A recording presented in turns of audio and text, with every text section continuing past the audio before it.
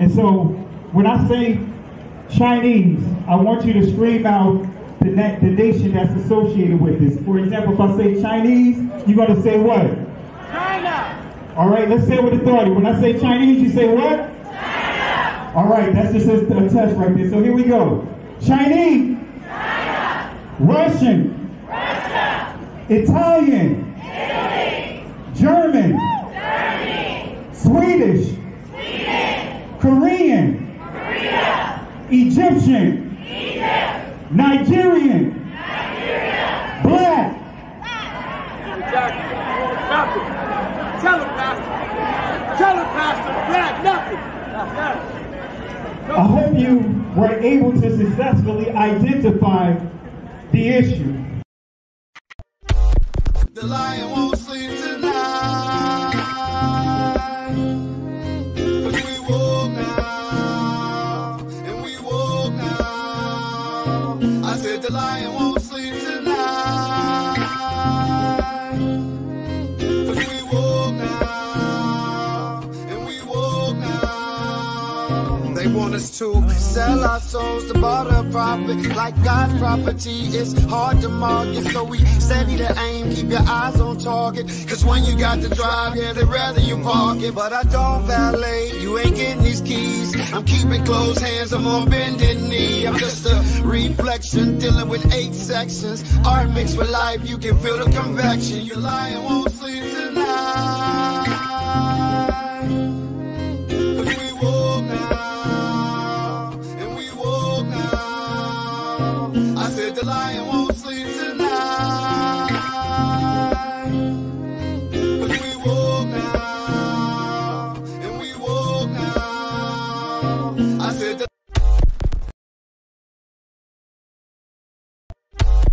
the lion won't sleep tonight. 'Cause we woke now, and we woke now. I said the lion won't sleep tonight. 'Cause we woke now, and we woke now. They want us to sell our souls to barter profit. Like God's property, it's hard to market. So we steady to aim, keep your eyes on target. 'Cause when you got to drive, yeah, they'd rather you park it. But I don't valet, you ain't getting these keys. I'm keeping closed hands, I'm on bended knee. I'm just a reflection, dealing with 8 sections. Art mixed with life, you can feel the convection. Your lion won't sleep tonight. 'Cause we woke now, and we woke now. I said the lion won't sleep tonight. 'Cause we woke now, and we woke now. The lion won't sleep tonight. 'Cause we woke now, and we woke now. I said the lion won't sleep tonight. 'Cause we woke now, and we woke now. They want us to sell our souls to barter profit. Like God's property, it's hard to market. So we steady to aim, keep your eyes on target. 'Cause when you got to drive, yeah, they'd rather you park it. But I don't valet, you ain't getting these keys. I'm keeping closed hands, I'm on bended knee. I'm just a reflection, dealing with 8 sections. Art mixed with life, you can feel the convection. Your lion won't sleep tonight. 'Cause we woke now, and we woke now. I said the lion won't sleep tonight. 'Cause we woke now, and we woke now. I said the same people that have stripped us of our identity and labeled us as a color have told us what it means to be black. You know what you are? You're an ancient Israelite. Ancient Israelite, that's who we are. That's who we are. So if you give me time, if you give me time, all that he said. No, we don't have. So many years. I know. Look at this. This is pages and pages of notes, and I promise we'll give more teaching. But here is my challenge to you. All right. I'm hearing some of your traditions. It's like the days of the Bible. Yes. Do you want to remain ancient Israelites or you want to be Jews? Do you want to remain ancient Israelites or you want to be Jews? The same people that have stripped us of our identity and labeled us as a color have told us what it means to be black. The entire Bible is about black people. Not only was Jesus black, but every character in the Bible seems to be black too. Yeah, Zephaniah and Jeremiah and Jebediah, those all aren't white people names, okay? And Jesus wasn't some tan, partially melanated Middle Eastern person either. I'm talking straight up black dude, okay? Even in the book of Revelation, when you get the vision of Daniel, he's describing someone with feet like burnt brass and white woolly hair, and we've got the deep running water voice with the red eyes, and you guys, he's black. The Jewish people are black people, like Kanye was right. The same people that have stripped us of our identity and labeled us as a color have told us what it means to be black. Today, it is prohibited, and you can Google this, to do a DNA test in Israel. Totally forbidden. Wrong. It's illegal. It's a crime. You'll be jailed if you do a DNA test in Israel. Why? Because they know the truth will come out. You come from Poland, you come from Ukraine, you came from Europe, you came from everywhere else. And they were the original Middle Eastern Jews who lived together with the Muslims and the Christians for centuries. For centuries. So what happened to a lot of the Jews? I was told welcome home because I'm Jewish. Every single person who's Jewish that steps off the plane, especially for their first time in Israel, is told welcome home. Let's just sit with that for a second. This right here, this is my actual ancestry.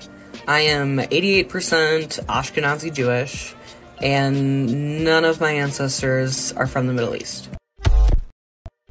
We're finishing now part 2, chapter 2.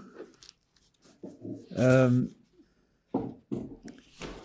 what we've said so far is that people have free will and their actions are, some are good and some are evil. And by the way, the Rambam writes explicitly that everyone has some good actions and some bad actions. Everyone. Everyone. And he takes it for granted that there'll be a variety.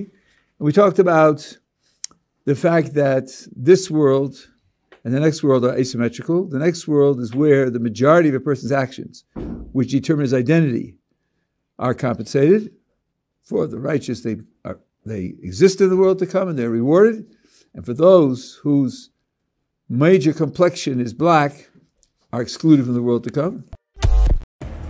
Why do you think that the U.S. is so quick to go help Israel fight against the Palestinians? Why? They know that the Jewish people in Israel are not the original people. Oh, no, no, no. They are definitely not. The original people are black people and people of color.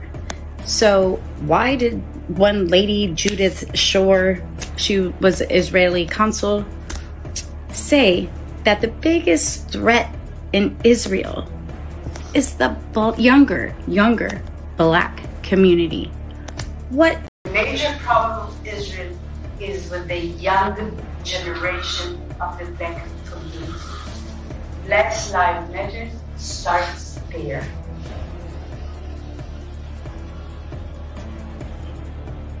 I had last week a sit-down dinner in my house with 40 people, which are considered the leadership of the black community. I have said to people when they ask me if this capital crumbled to the ground, the one thing that would remain is our commitment to our aid, and I don't even call it aid, our cooperation with Israel. That's fundamental, our cooperation with Israel. That's fundamental. And you know what else, Jim? I just want to say this to our Christian friends, you know, just to call it as it is and say it straight out, you know, you guys are worshiping one Jew. That's a mistake. You should be worshiping every single one of us, because we all die for your sins every single day. And that's exactly what's going on here. Yeah. We're all God's firstborn, and we're dying for your sins right now because the Jewish people in the land of Israel are the bulwark against the orcs. Okay? The orcs are coming not to a theater near you, but to your home. The same people that have stripped us of our identity and labeled us as a color have told us what it means to be black. Genesis chapter 11 verse 10 explains the genealogy of Shem. Shem was a black man in Africa. If you repeat this fact, they can't laugh at you. If you repeat this fact, they can't laugh at you. If you repeat this fact, they can't laugh at you. Want to say peace and blessings to everyone. Hope all is well with you guys. If my audio sounds okay, type 1 inside the comment section. If my audio sounds okay, type 1 in the comment section. Want to say peace and blessings to everyone. Apologies for the delay. Had some technical issues, and of course we had we honored our women today at our Parayam Purim service earlier today. Had a great time and even had some technical issues over there, so not sure what's going on. So over the next few days, I will master as far as mix down those videos, and I will upload those clips again. I will upload the lessons for the last few weeks up to the We Woke Now extended channel. So but again, want to apologize. I know it's kind of late, but hey, you know, let's just, you know, get it in. You know, we're going to do a late night service here. Going to do a late night service here. All right. So let's going to get into it. All right. Let's go and get into it. And like I said, we're going to keep it simple. And I want to say this, family. Let's you know, be conscientious of how we communicate inside the chat. You guys know how YouTube functions, how they operate. They would do anything to try to lock down the channel, shadow ban, and things along that line. You know, I've been out of that strike zone for a little bit. It's been probably about, I want to say about 8 or 9 months since I had a strike, since I've been inside the YouTube jail per se. So let's be respectful in the comment section. You know, let's really be respectful in the comment section, because we're surrounded by a cloud of witnesses. And we have to be very careful not to allow ourselves to stoop to certain levels with our communication. And family, also, let's, moderators, I would just say this, tonight, with the subject that we're covering, give warnings, if not put them out of the chat when it comes to saying things that's going to put the channel in a compromising position. Express yourselves, but let's be careful of what words we use as far as and how we use it. Again, we're surrounded by a cloud of witnesses, and there are those that are coming into this chat strictly to troll, and they'll pretend that they are connected to our community, and they'll post stuff to try to entice others to join in. You see that a lot around election time. You have dummy accounts, dummy groups created, and they'll purposely target our community. When I say they, people with agendas, those that was supporting, thumping for Trump and all that other stuff. And both sides, they do that. They'll create blogs, and they'll create dummy accounts, and they will seduce our people to jump right up in there and pretty much feed our people narratives that are being authored by them. All right. So we have a lot to cover tonight, but let me go ahead and start with this clip here. I want to start with this clip. You guys know the situation with Candace Owens, and I want to make this clear. You know, do I agree with the things that she said in the past? Absolutely not. I don't agree with her. I don't agree with a ton of her takes, a ton of her stances, you know, things she stands for. Many of the things. I'm not going to say all of it because she do, she says some things that are truthful, but I don't, support a lot of the things that she support and endorse. But I will say this, I was watching her stand on 10 toes down, right? For not throwing Kanye West under the bus, not throwing Kyrie Irving under the bus, not throwing Hebrews to Negroes under the bus, not throwing, she's been very fair in her assessments. What she said about Hebrews to Negroes, the book, the movie, she gave an assessment on it. Even her stance with, for example, not Kyrie Irving, but Kanye West. She makes it clear that they're good friends, and she knows the backstory to their situation. And so what I see playing out a lot is other communities would literally try to put us at odds with one another by saying, hey, someone in your community said this, lynch them, be part of the lynching process. Family, come on now. That's not even biblical. If we want to go to the scriptures, that's not biblical. But you have many that would, you see evil reports. Many will run with the evil reports, and they'll have it so that way they start planting seeds for us to go at one another. And I'll say this real quick, and I know I'm getting ahead of myself. I'll get ahead of myself. I saw, and Sister Carol tell you, I have my phone right here. It's about to go dead, so I have it plugged up. I will forward some of the articles over here to my email or to my email and pull it up for you guys. And Sister Carol, if you have the text message, shoot it to me in email and I'll pull it up. But I'll say this, right? Yesterday, either yesterday or the day before yesterday. Yeah, actually, I'm gonna go with the day before yesterday, Friday, right?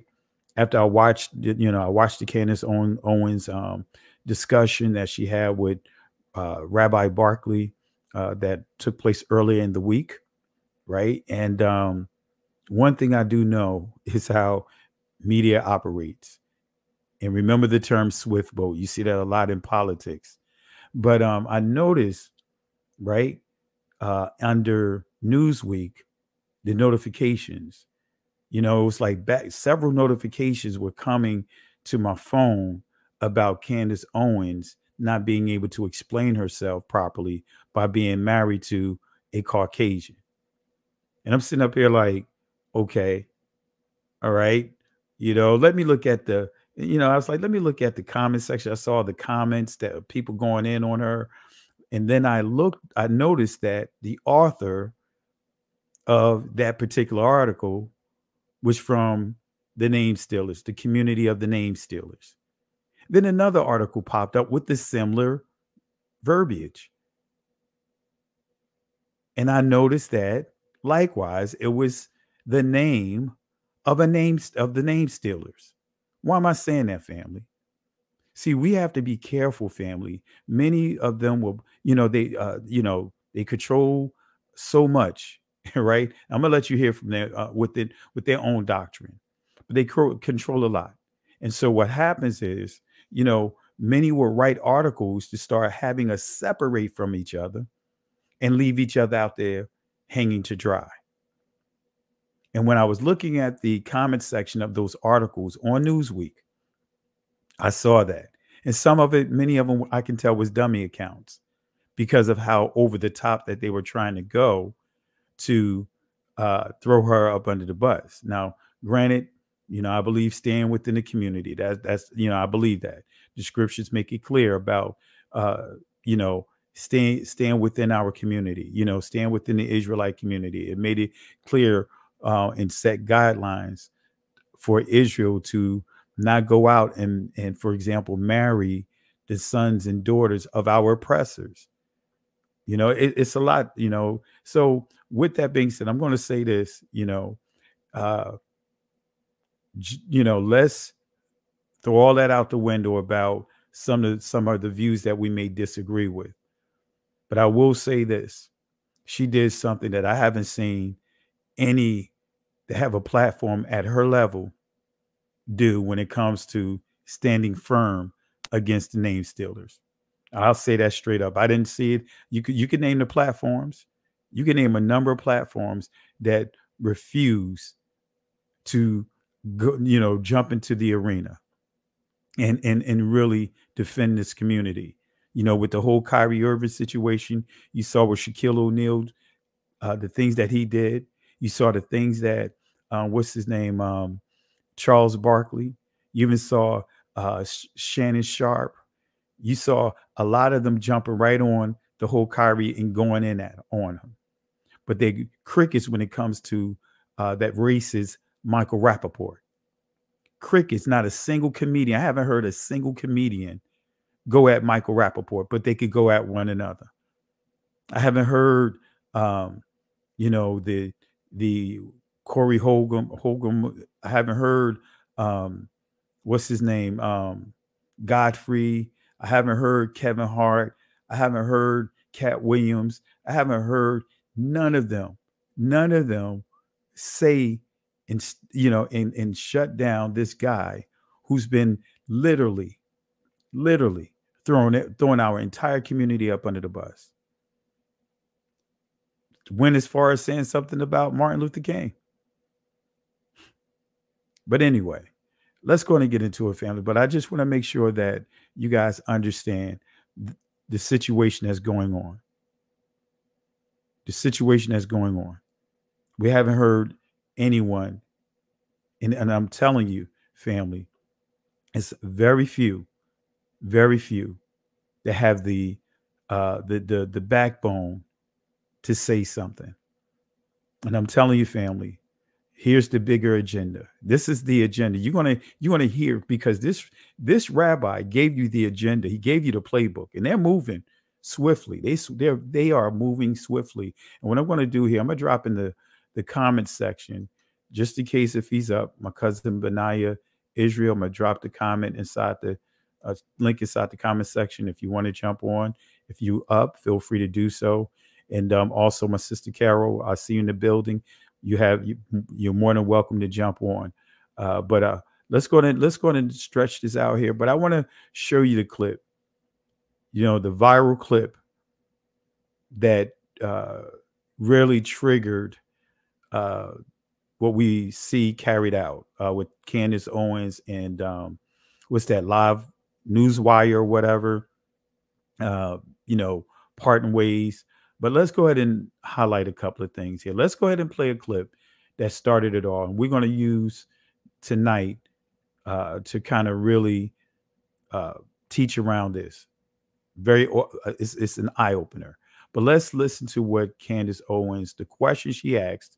And I'm not going to play it because it's very lengthy, but let's go ahead and hear the question that she asked. And I may even go over to a site and just stream some of it here. But let's go ahead and hear what the question she asked. Here we go. I have called you, and I'm not alone in this, many Jews have called you an anti-Semite. I've also talked to people who say you have a really sweet heart, just so you know. You and I have a number of mutual friends in the world. But I think it's important to first identify what anti-Semitism is. It is a different type of hate than any other type of hate in the world. And if you and I are speaking crossways because we have a different understanding and definition, that's not going to lead to any dialogue. That's not going to lead. Look, I said to Scott, I'd love to walk out of here and say, you know what, I was wrong, and write an article, I apologize, and I was wrong. But the first piece is to have a mutual understanding of what is anti-Semitism. I think that would help a tremendous amount. I Do you agree with actually that? totally agree with you on that. That is a perfect place to start. Could you Okay, provide for us a definition of anti-Semitism? All right. So you hear that she asked for a definition of anti-Semitism. And I thought I put the clip here. Let me see if I can pull it up here real quick. I thought I had the clip when she when he gave an answer. I thought that was included here. Let me pull it up real quick. Let me see here. Actually, this is what I'll do. I'm going to go ahead and go to her channel, and I'll stream it that way because it'll take too much time. Actually, I think I still have it up. And yep, let me pull this over here. All right, we are going to go to her channel, and we are going to see what he has to say about what anti-Semitism is. So let me go back over here because I was going to try to pull it out. I thought I did, but apparently I didn't. But let me go ahead and pull this over. Let me pull this over. Let's see here. All right. Let's stop this screen share here. And let me pull this over. And I want you guys to listen to what was said.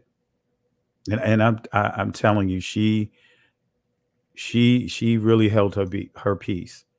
She did not get rattled. She held her peace. All right. Let's go ahead and do this way. All right. So, matter of fact, I'm going to minimize this. We're going to do it like this. Let's see if I can come back over here. All right. And I'm going to do this like this. All right. If you guys can see the screen, all right, type 1. And what I'm going to do is we're going to get to the question that she asked. Let's see here. Fair use. I want to say this again, fair use. And one thing I will say, she's been very fair, even about using her clips. You know, many would not allow you to even use their clips. So I want you to peep this out, and then we'll talk about it. Let's go down to here. Let's see if we can get to his answer.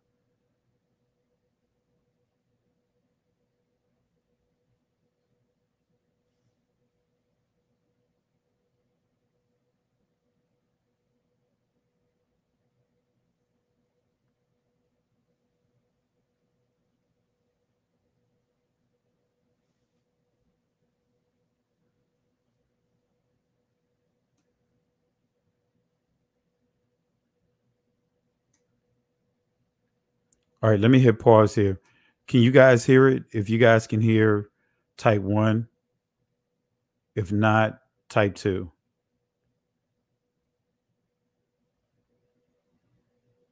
All right, let's try this again. If not, let me try it a different way.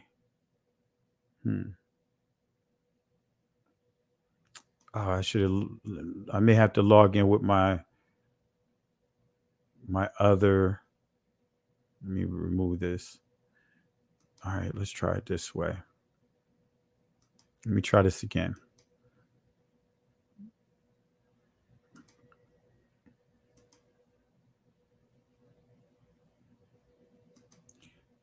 Let me see if I could get the sound to work.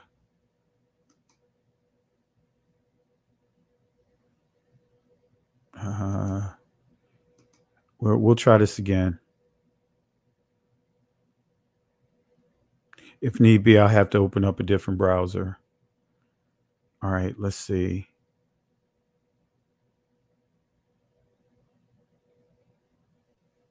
I thought I still had it open. Let's see. Do I still have it open? All right, let's do this. Bring this back up here. Let me try to get this straight here. Let's try this again. I thought I had it up here.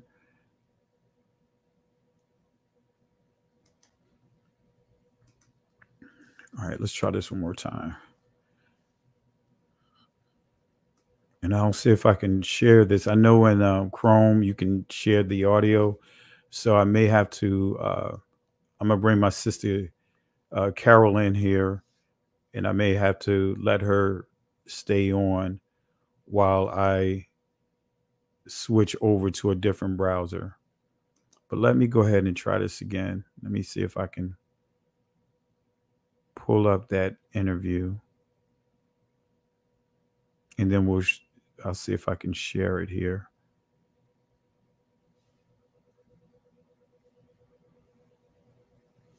All right. And even what I'm hearing about the whole Candace Owens, I'm hearing that she wasn't fired.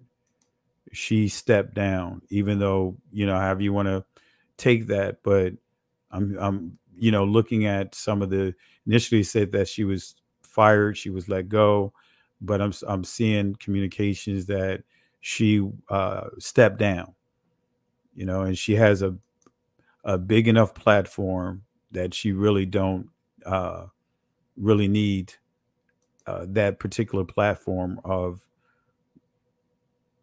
that. Let me see here. Let me see if I can pull it up here.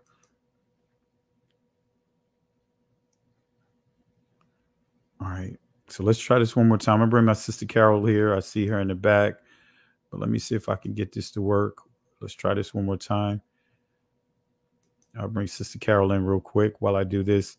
How's it going, Sister Carol? Hey, bro. How you doing tonight? Doing all right. Trying to get this audio to work. I'm going to try to play this again because I want people to hear. Yeah. But the rabbi responded. It was just too much. And family, I do have it on. We woke up. Oh, you know what? Matter of fact, I got a different way to doing it. Okay. Like we would say in the IT world, Sister Carol, I knew you'll have. I'd have some type of use for you. I just knew it. I knew. You'll benefit me one way or another. I really appreciate it. Thank you. You welcome. Let me see here, because I have the video. It's the video that I did uploaded yesterday. I'll just pull that up. Oh yeah, because it breaks down. Because I have that clip on it. Yeah. Yep. Exactly. All right. Let me. So, family, I want to say this again: fair use. I have to say fair use towards my own stuff because that's how sometimes YouTube does. Let me get up here a little bit. Let me see here. 11:40. This happened. 11:44 in Norwich, England. All right, family. This is what we'll do. We'll play his, and it's lengthy. Now I know some of you guys are probably asking, Jesus, but they don't. Well, why did I play the music in the background, the Jeopardy music? I encourage you guys watch Jeopardy, and you understand.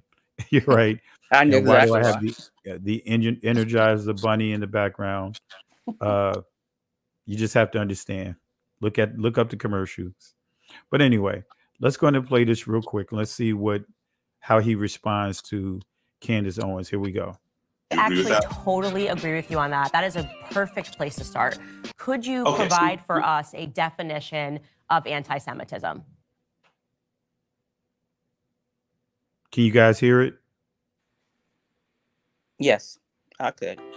Absolutely. I really appreciate that because I think that is the break. If we're not speaking the same language, where can we go, right? So there's a man, a blessed memory man named Lord Jonathan Sachs. He was the chief rabbi of England. He had a great line. He really defined anti-Semitism. That anti-Semitism is Jews have no right to exist collectively as Jews with the same rights as other human beings. It's kind of weird statements. So let's just track back to understand the history of anti-Semitism.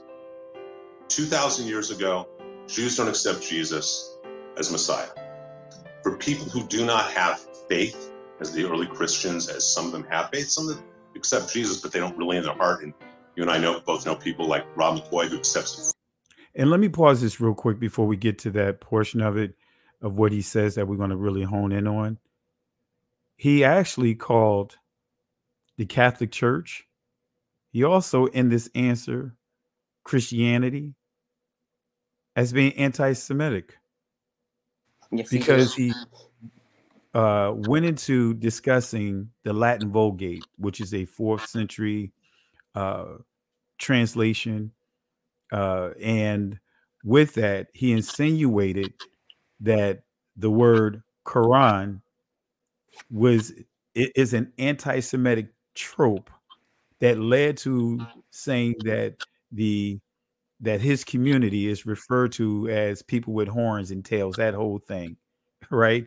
So he actually, in his response, in this, listen closely, family, you'll hear him basically said so many words, threw a lot of stuff at the wall to make it stick, but he literally says, in a nutshell, not literally, but he actually talks around it, but he's stating that the Catholic Church, anti-Semitic, because he said that they purposely misused the word Quran, right? Because in Hebrew, Quran transliterates to horns. You'll see that in Zechariah, right? I believe it's the 4 horns, right? In that prophecy. But you'll also understand that word Quran also means to recite, right? Recite scripture. And you already know the word Quran from an Arabic perspective means reciting, liturgy, Quran passages and all that. But nevertheless, but he said that translation basically promote anti-Semitic tropes. It's a lot that he said, man. It's so much he said. So let's go ahead and listen to it. But I just want you to listen clearly when he started getting into the history of the Bible translation, starting with the Latin Vulgate by Jerome. Listen to what he's saying. He's literally saying the Catholic Church, the Christian Church are anti-Semitic. Here we go. Fully in their heart. And other people who are doing it without faith. And they're those who have less faith. The fact that a Jew exists, let alone thrives, is a threat to their faith, because how can the Jew not accept Jesus as God and still thrive? Unless he's associated with the devil. So you start having these myths that are created of the Jew being identified with the opposite of God. This really codifies in 1144 in Norwich, England, what's called the Blood Libel. And this is really important to understand, especially today in 2024. In 1144, a young boy. Now, family, if you listen to what he's done so far, he's taken it all the way back to like the 4th century, and he used the Bible translations. He also took it a step further to now say that the horns, right? So what you hear now, he's taking it to the 11th century about the bloodletting. Many of you guys may not understand that in the 11th century, there was over 150 cases, right, that was brought against the Jewish community as we know them about bloodletting. And you can look it up. It's in you even see references to this inside the Jewish Encyclopedia 1903. You'll even see it inside the different volumes there about over 150 bloodletting cases. So I just want to make sure you guys understand where he's saying bloodletting. That's what he's referring to, is those cases. All right. But it was over 150. And so what he's doing is, you heard him mention the horns. Then he said the Jews being referred to as the devil, kind of being the opposite of God. So now listen to what he says about the bloodletting. Here we go. Boys killed. And the local priest says that's because the Jews need to make their matzah with Christian blood. It's called the blood libel. It's blame the problems of other people on the Jew. It's just so you know, that's so ridiculous, not only just on its face, but we're forbidden from even having meat that has any blood in it. This is a Torah law. You can't have, that's why, we can't have steak tartar. Okay? So this gets perpetuated in combination with a 4th century, what's called the Vulgate. I'm sorry, did you say in 1140 this happened? 1144 in Norwich, England. Okay. This is after, in the 4th century, you have something called the Vulgate. The Vulgate is the official translation of the Bible. In Hebrew, there's no vowels. And the person who translates, St. Jerome, who translates the Vulgate, knows what he's doing is translating wrong. He puts down that when Moses comes down from Mount Sinai, he has horns. Okay, Karen, when actually the word was Quran, meaning that light shone from his head. So now by 1144, you have the anti-Semitic myth of Jews have horns and they drink blood. And I know people who've been asked when they went into the army and other places, can I see your horns? So this still exists today in 2024 throughout America. And I don't mean just in a little. All right, so did you guys catch that? So he brought up the Latin Vulgate. That's what he's referring to. But the Latin Vulgate is actually 4th century, right? But he threw the Latin Vulgate in there, saying that the Latin Vulgate purposely transliterated this, word Quran to go at the Jewish community as we know it. That's exactly what he's saying. He's saying that helped push the bloodletting, the 150 cases that were at minimum that was brought up. He is painting the picture about Christianity, Catholicism, basically in a nutshell, being anti-Semitic. And he's also referring to Christ. So I want to make sure you guys pay attention to what he's saying. Here we go. I think you guys saw my Energizer Bunny going through the screen as well. Here we go. Rural areas. It exists today, these myths. That Vulgate Bible is the official Catholic Bible all the way through the 1970s. So it is, you need to understand that that's a piece of it, okay? That they're equated with this kind of hate. Because it's about Jews not having the right to exist collectively, when they live in their little communities in the Middle Ages, anti-Semitism is a hate against their religion. By the time you get to the 18th and 20th centuries, when so many Jews have assimilated, they are in culture, they are in arts, they're in science, it's no longer against them for their religion, it's against them for their race. Because anti-Semitism is the oldest hate in the world, and the hate that... Now, we'll stop real quick. Now he's saying that anti-Semitism kind of transferred from being religion to profession to race. Now I can prove to you guys I've already done it in the past. The Supreme Court views the Jewish community as we know them as being part of the Caucasian race. And the question is, when did the Jewish community, and this is not trying to offend anyone, but we got to be real about it. But when did they become a race? Even though they are multicultural, which Jonathan Greenblatt of ADL said that they are multicultural, multi-race, right? So how is it that they become now a single race? But Jonathan Greenblatt from ADL says that they are multicultural. And I'll pull up the slides here in a second here, but I like to have sources because I don't like to just say things because, family, we're under a cloud of witnesses. But you hear what he just said. He said it went from being religion. He blamed the Catholic Christian Church because of the Bible translation of this thing of horns and devil, to then he went to profession in the 19th century. Then he went from profession to race. So in a nutshell, I mean, he's covering all the bases with it. So let me play the last portion of it again so you can hear his last comment, because this is key. Bible is the official Catholic Bible all the way through the 1970s. So it is, you need to understand that that's a piece of it, okay? That they're equated with this kind of hate. Because it's about Jews not having the right to exist collectively, when they live in their little communities in the Middle Ages, anti-Semitism is a hate against their religion.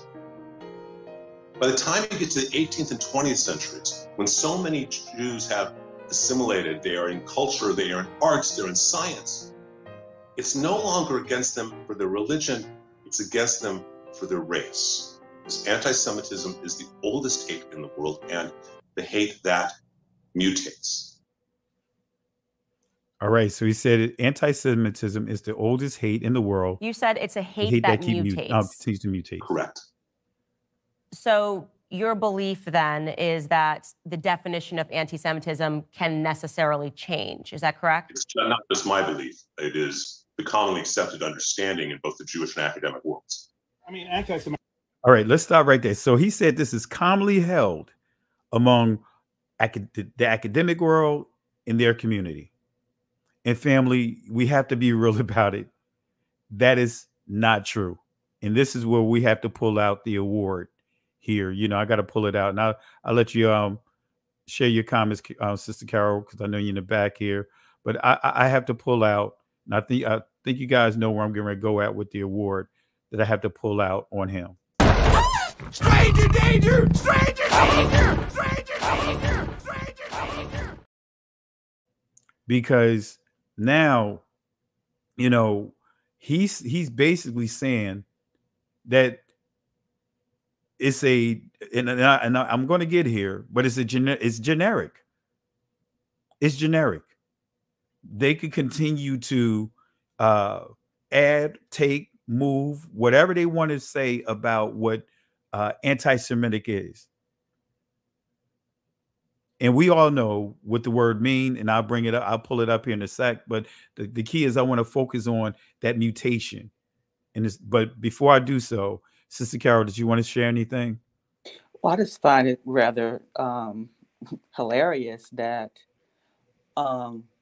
he claims this word was created 2,000 years ago, when if you look the word up, of the history of the word when it was created in 1879 by a German man. He wasn't saying the word was created.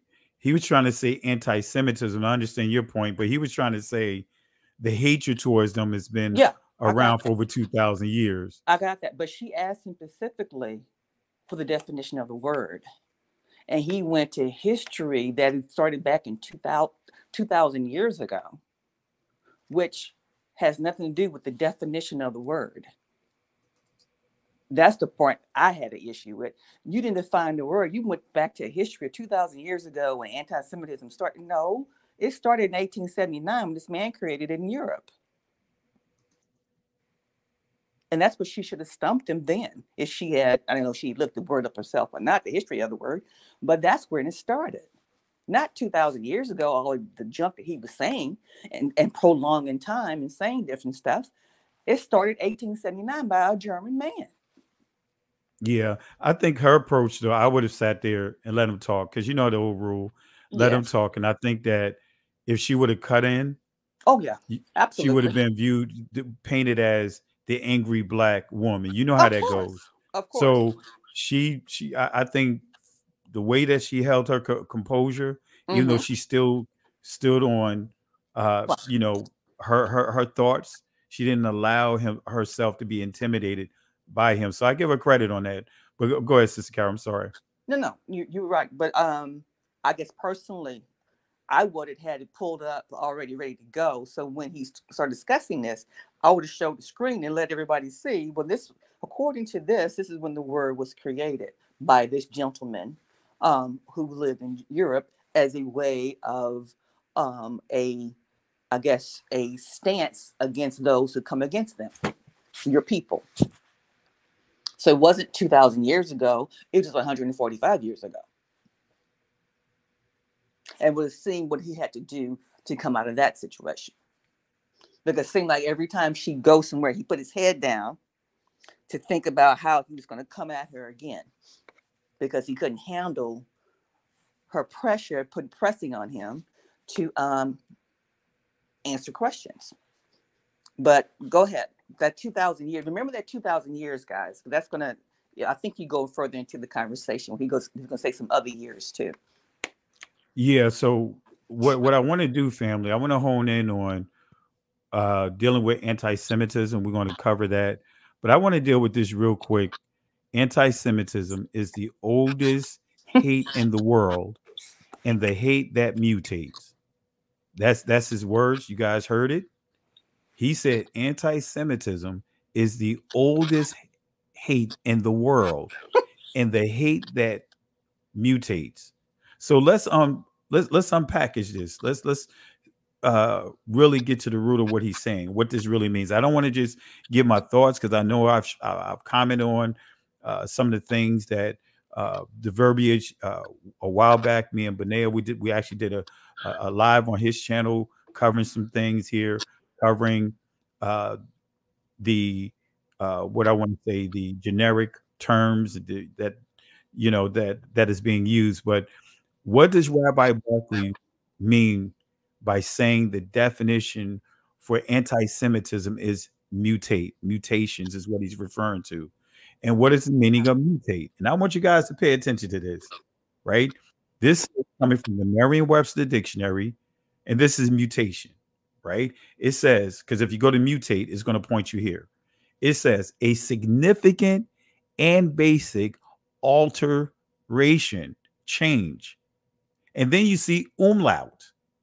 Now, if you guys understand Hebrew, and I taught an extensive Hebrew lesson about umlauts, that is German, inserting vowels and so forth, and you'll hear the A sound, which is a Germanic sound, in what is called so-called modern Hebrew. The segal makes the A sound with the two dots. The two dots above a letter is the umlaut. Same sounds that it makes with, even if the dots are two dots below a consonant. But anyway, but the key that I want to point out, it says a significant and basic alteration, change. Okay. Now, let's go to this House bill, because this is important.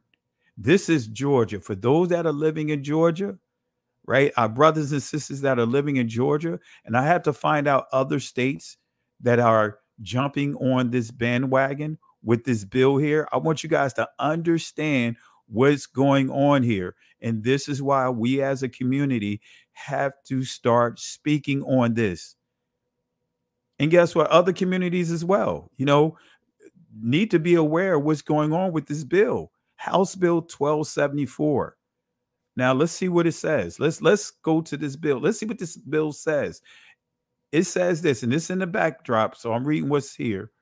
But let's see what it says in paragraph 5. It says, while there can be no exhaustive definition of anti-Semitism, as it can take many forms, the International Holocaust Remembrance Alliance, which is called the IHRA, working definition has been an essential definitional tool used. Wait a minute. Y'all see, it's right inside the bill. It says, I'll read it again. While there can be no exhaustive definition of anti-Semitism, as it can take forms, the International Holocaust Remembrance Alliance, the IHRA, working definition has been an essential definitional tool used to determine contemporary manifestations of anti-Semitism, and includes useful examples of discriminatory anti-Israel acts that can cross the line into anti-Semitism. And I didn't put the entire second paragraph, sixth paragraph here, but it says the IHRA definition is used by various agencies of the federal government and over 30 governments around the world, recommended for use by the European Council and the European Parliament, endorsed by the Secretary General of the United Nations and the Secretary General of the OAS, included and policy guides prepared by the Organization for Security and Cooperation in Europe. All right, so just giving more information there, but the key here, let's go back here, right? And it says here that the International Holocaust Remembrance Alliance working definition in a bill that's pushing a law. It says that this is a working definition. In other words, it's open. They can change this on the fly. They could put whatever they want into it. And I'm going to prove it here. Let's go back here just to make sure you guys understand. Let's go back to that mutation, a significant and basic alteration, change.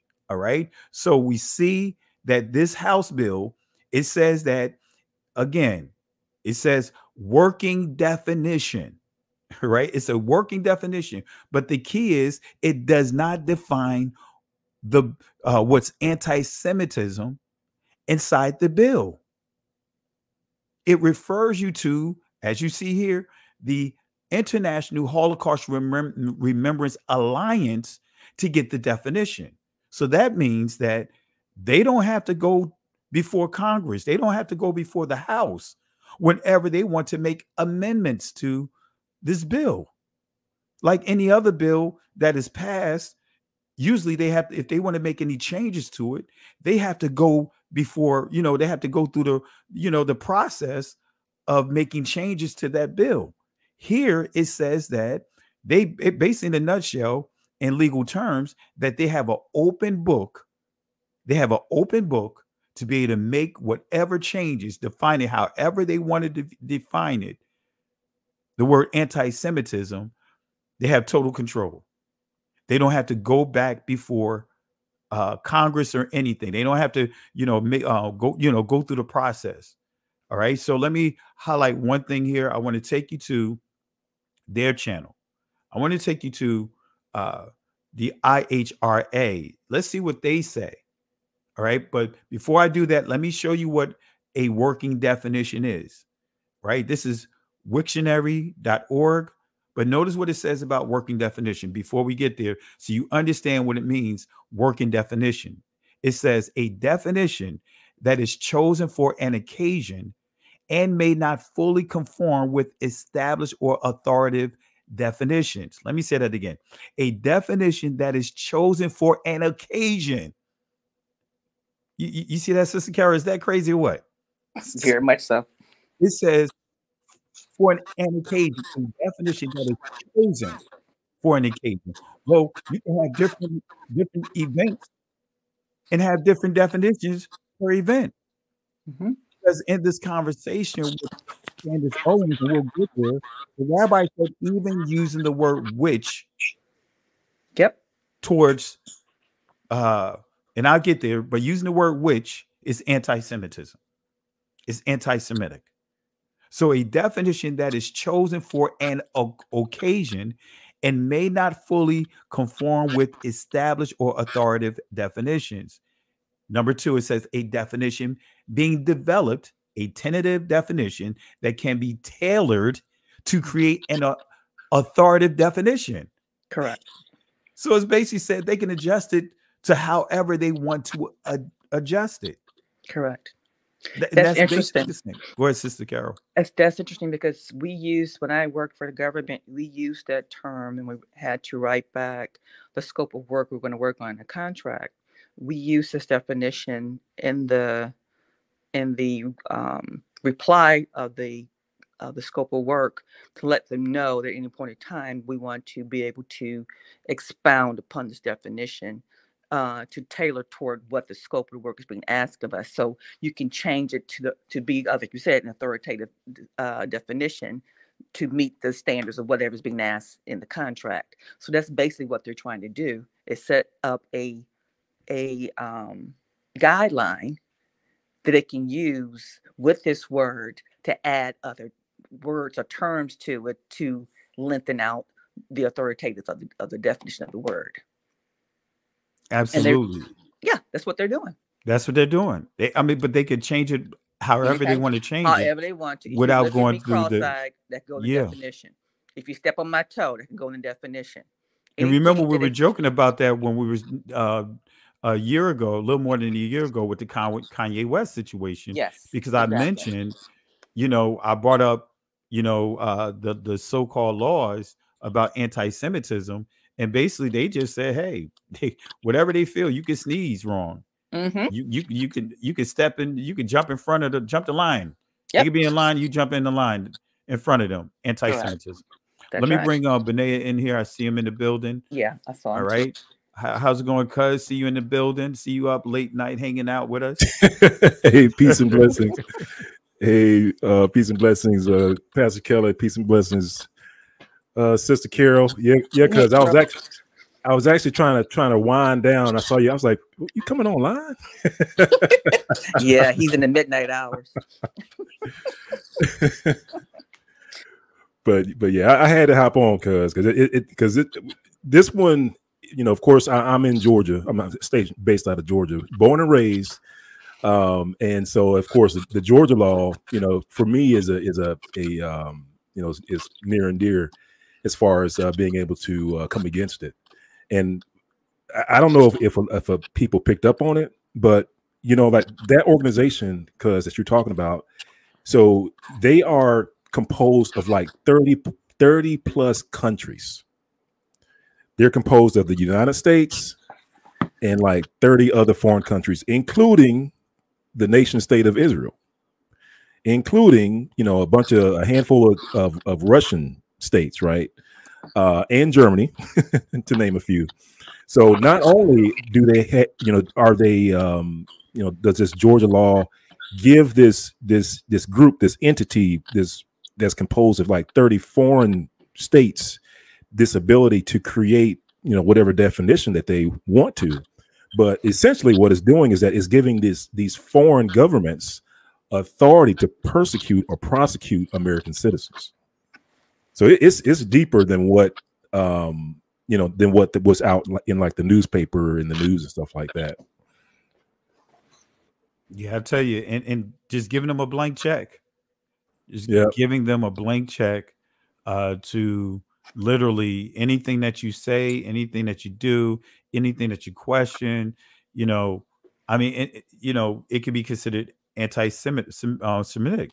And even when we think about Zionism, when did Zionism, which is a political party, become now you can't talk about a political party? Right. That's anti-Semitism, according to them. That this working definition. That's right. You know, and so and I'll pull up because you're familiar with this, Benaya. I'm gonna pull this up here so the people can see it, because I noticed that it was you can correct me if I'm wrong, but it looked like they added more to it since the Kanye West situation. Right? Initially, it's a few extra bullets. It looks like about 4 or 5 bullets that was added to here. But notice here, it says calling for, aiding, or justifying the killing or harming Jews in the name of a radical ideology or an extremist view of religion. All right. Making mendacious, dehumanizing, demonizing, or stereotypical allegations about Jews as such, or the power of Jews as collectives, such as especially, but not exclusively, the myth about a world Jewish conspiracy or of Jews controlling the media, economy, government, or societal institutions. So they just making sure they got everything covered, right? But it's the thing about this right here. This is what Kanye West read aloud off his phone when he said he didn't know that if he said that he has a Jewish lawyer, he has a Jewish doctor, he has this, that would be considered anti-Semitic. Then he began to read it aloud. This is what he's reading right here, right? Because most of us, when we think about anti-Semitic, or Shemitic, right? Either or, you're thinking that, wait a minute, the word Shemitic or Semitic is a subgroup of Afro-Asiatics. So how can us, we the people, us Negroes, be anti-self? Being that the word Shemitic or Semitic is supposed to be a subgroup.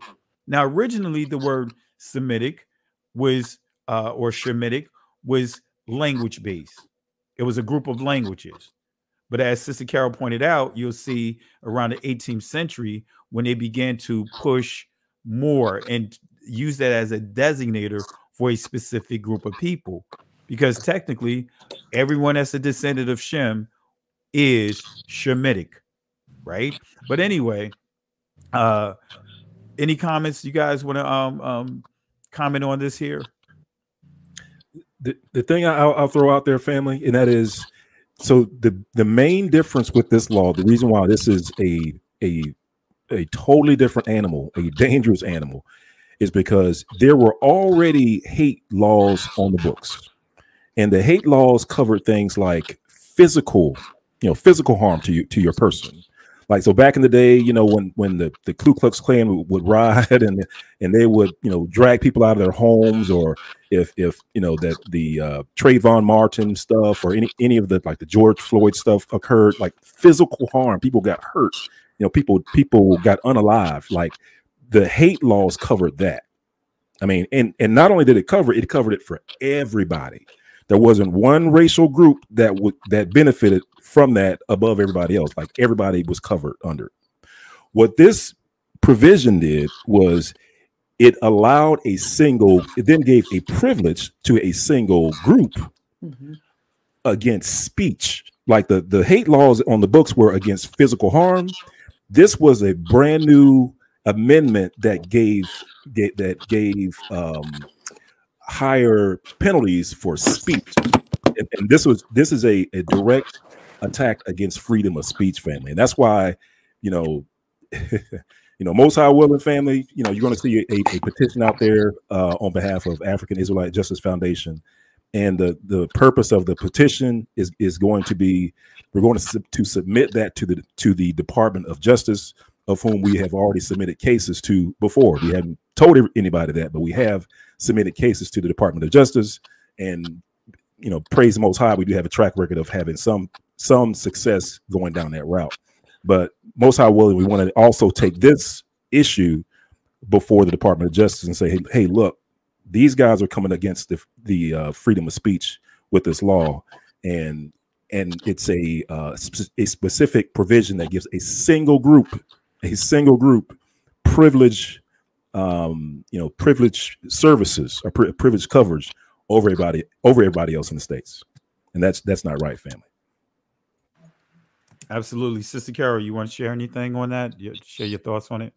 I agree totally with what Benea just said. I mean, they're going to try their best to create these laws to benefit them according to what they define as a hate crime, not according to what the law that's being written regarding a hate crime being a physical violent attack. This is going to be based upon how they feel, what they deem us feeling. Like someone has put in chat, their daughter was at middle school and someone shouted, "Hitler, everyone, she's a Jew." That's anti-Semitism as a definition, as a realm around that, to show that you hurt someone's feeling by saying the name Hitler. Absolutely. And family, what we're going to do here, I want you guys to hear Kanye West's statement. I have it in the video. I uploaded yesterday or a couple of days ago, but I want you to hear, and you're going to see that he's actually reading from here, because again, when you think about anti-Semitic, right? You think about this word Semitic from an academic perspective. You're not thinking about when you say, let's just say, kind of like that thing of like what he said, when you say that his lawyer's a Jew, his doctors from the Jewish community, he literally says he didn't think that was anti-Semitic until he read the document here. So let's hear what he says real quick, and then we'll continue here. Anti-Semitic statements are never good for anybody, right? It's kind of like being anti-black. But it's really interesting. I didn't realize that I could be considered anti-Semitic till I read one of the definitions of anti-Semitism. Look at this. The definition says, making mendacious, demonizing, or stereotypical allegations about Jews as such, or the power of Jews as a collective, such as, especially, but not exclusively. This sounds like let them go by. All right, so it says, think about it, that sounds like the type of wording that's in the contracts, right? Indeed.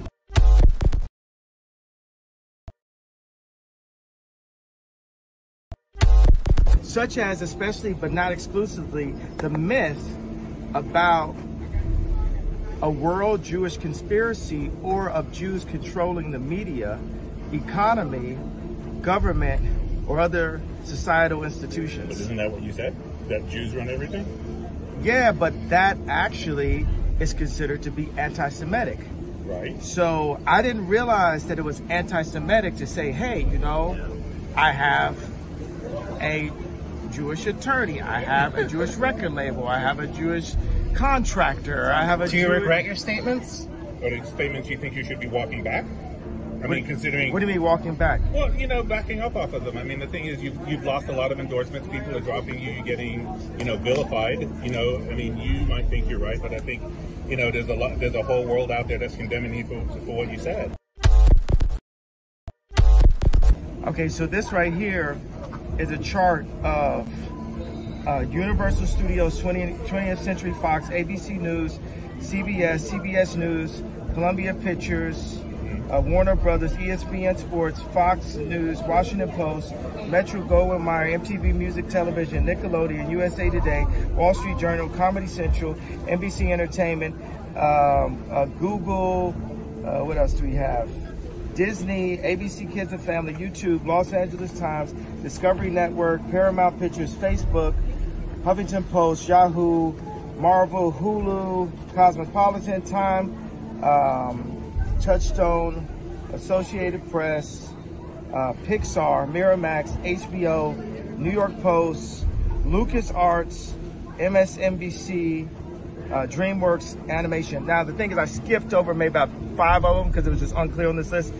The red are the executives that are Jewish at these companies. Do you think they stuck together when they heard what you said? Was that what happened? So, family, you see how they changed their tone? You think they stuck together when they, you know, they were very aggressive, but then they shifted. Any thoughts? He said it real quick, but I don't know if you caught it, family. He said Google and YouTube. Yep. All of them. On the list. Platform. Not just those two. Facebook, Instagram, X, all of them the same. Wow. You can't get around them. But this is my thing with this word. So if we say anything pertaining to them that even sound like it's directed toward them. So is that going to be a universal word that could be used for everybody? So if they call us black, or they say African American, or they say the N-word, or niggas, can that be placed also under the words as a working definition? Not under their definition. They get to do whatever they want with it. Well, we need to push to put that in the definition too. If you Sister Carol, you're missing it. That's their definition. We could say all what we want. They could do whatever they want with their definition. I know, I got that. But if we pushed up against it and said, well, if we're gonna put this part of the hate bill, you want to add this as a paragraph, subparagraph to code blah blah blah of the HB blah blah blah blah. Well, we want to add these working definitions to the word too. Yeah, because you can't say black to us, you can't say slavery to us, you can't say Uncle Tom to us, you can't say those words to us. I completely understand what you're saying, but that's not how it's laid out. When I read that bill, it's all about the Jews. I know. I'm being facetious. Okay, yeah, because I know how.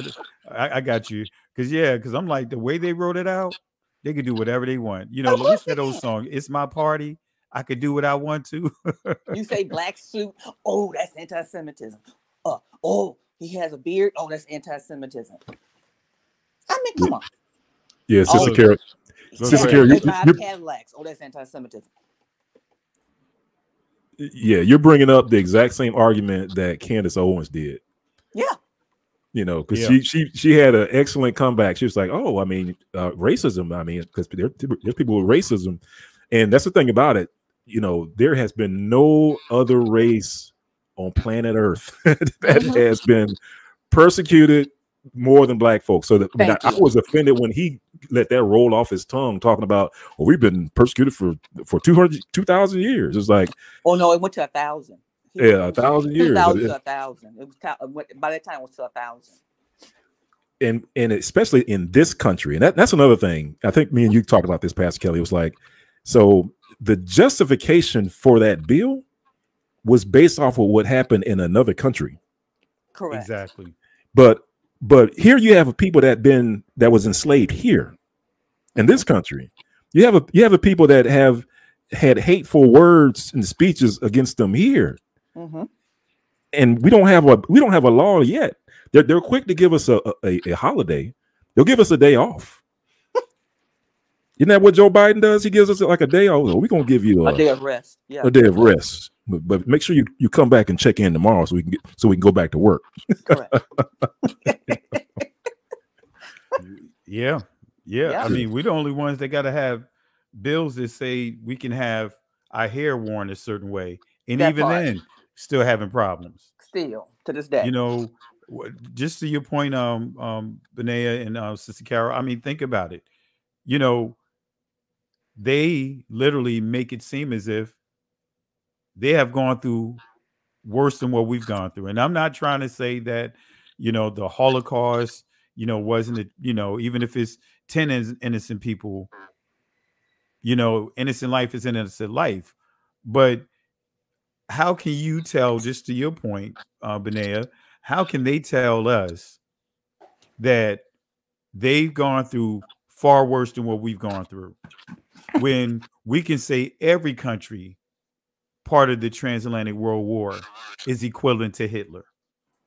Every country that enslaved our people is a Hitler to us. From Britain, as far as the UK, Britain at the time, you know, to France, you know, every group, including the religious systems, because we was enslaved by everybody, from the Catholic Church, the Christian Church, and yes, you have people within Judaism that enslaved our people. You had Jews, whether it's they called themselves Sephardic Jews or whether it's Ashkenazi Jews. We have documented proof that they've enslaved our people. So how can it be said that they've gone through the worst of the worst, where they were part of the enslavement of our people? You know, and of course, now that I mention it, man, I gotta pull up this, I gotta add that in here, because you know how it goes, family. When you mention something, it's like, man, you gotta put it in there, or they'll try, you know, when I say they'll try to come at the channel as if I'm just making up opinions. Yeah, but we were part of the Holocaust too, Pastor Kelly. Exactly. You know, so that's another racist tact that they do, is that when they bring up the Holocaust, or they say things like, hey, we want to, you know, teach about the Holocaust. The version of the Holocaust that's taught is one that's without the black suffering, when in fact the Holocaust started in Africa by Germans, you know, with the experiments and the suffering and all that stuff. All that started in Africa. Then they took what they specialized in and refined in Africa, and then took that over to Germany. And then in Germany, there was a substantial black population, and blacks had it worse than anybody else in Germany. And the reason why we can say that is because of it's because of the laws and the practices that took place. Most of the soldiers and stuff that, you know, during the World War that were captured, you know, the white soldiers were taken to prisoner camps. Black soldiers were taken out back and shot. Yeah. You know. Yeah. And even their children. Remember when you do the write-up on that, or the research on that rather, you see how their children and literally was going through a process of purging all of Germany of our people, literally. Yep. And many of those soldiers that mingle with the German women, they were literally searching for their children and killing their children. Yep. You know, go ahead, cuz I'm sorry. No, I was going to land back on what you said. I mean, they euthanized them, you know, without anesthesia. I mean, imagine doing surgery on kids without any sort of pain relief. I mean, that's what they thought of them, and that was just the children. That was just the children. So, And so what I want to do real quick, family, since I mentioned it, I'm just going to read a little bit of it, but I want to make sure that it is on the record of what I stated, the truth about them enslaved, being part of the enslavement of our people. Some of you guys already know this, but every time I mention certain things, I don't like to just mention it because many will take it as if I'm just giving an opinion. But let me just show you real quick. This is from a Jewish rabbi. You guys look this book up. It's called Jews and Judaism in the United States, a documentary history, 1983. But these are highlights from page 14, also page 23 through 25. And I'm not going to read it all, but I just want to make sure you guys understand that they enslaved. They was part of the transatlantic world war. I'm not calling this slave trade. It was a world war. All right. It was dumbed down to saying slave trade. All right. But it says Jews also took an active part in the Dutch colonial slave trade. Indeed, by laws, by the bylaws of the Recife and Mauritia congregations, 1648, included an imposta, in other words, a Jewish tax of 5 soldos for each Negro slave a Brazilian Jew purchased from the West Indies Company. Slave auctions were postponed if they fell on a Jewish holiday. All right, let's fast forward here. I want to go down to right here. The Jewish merchants played a major role in the slave trade. It didn't just say play a role. It says played a major role in the slave trade. In fact, in all the American colonies, whether French, British, Dutch, Jewish merchants frequently dominated. It didn't just say they were just, they had slaves. It said they played a major role and frequently dominated. It goes on to say here, this was no less true in the North American mainland, where during the 18th century, Jews participated in the triangular trade that brought slaves from Africa to West Indies. So let me fast forward here. Here's some of the key players here that have dominated. It was more, but here's some that is highlighted in this book. Isaac DaCosta of Charleston. Y'all know that's Charleston, South Carolina in the 1750s. David Franks in the 1760s. Make me think about the guy down in Atlanta because dealing with the whole lynching thing, right? But yeah, every time I see that, it makes me think about him. Then you see Aaron Lopez, right, of Newport. This is Rhode Island, Newport of Rhode Island. Says in the late 1760s and early 1770s. But notice what you see here again, family.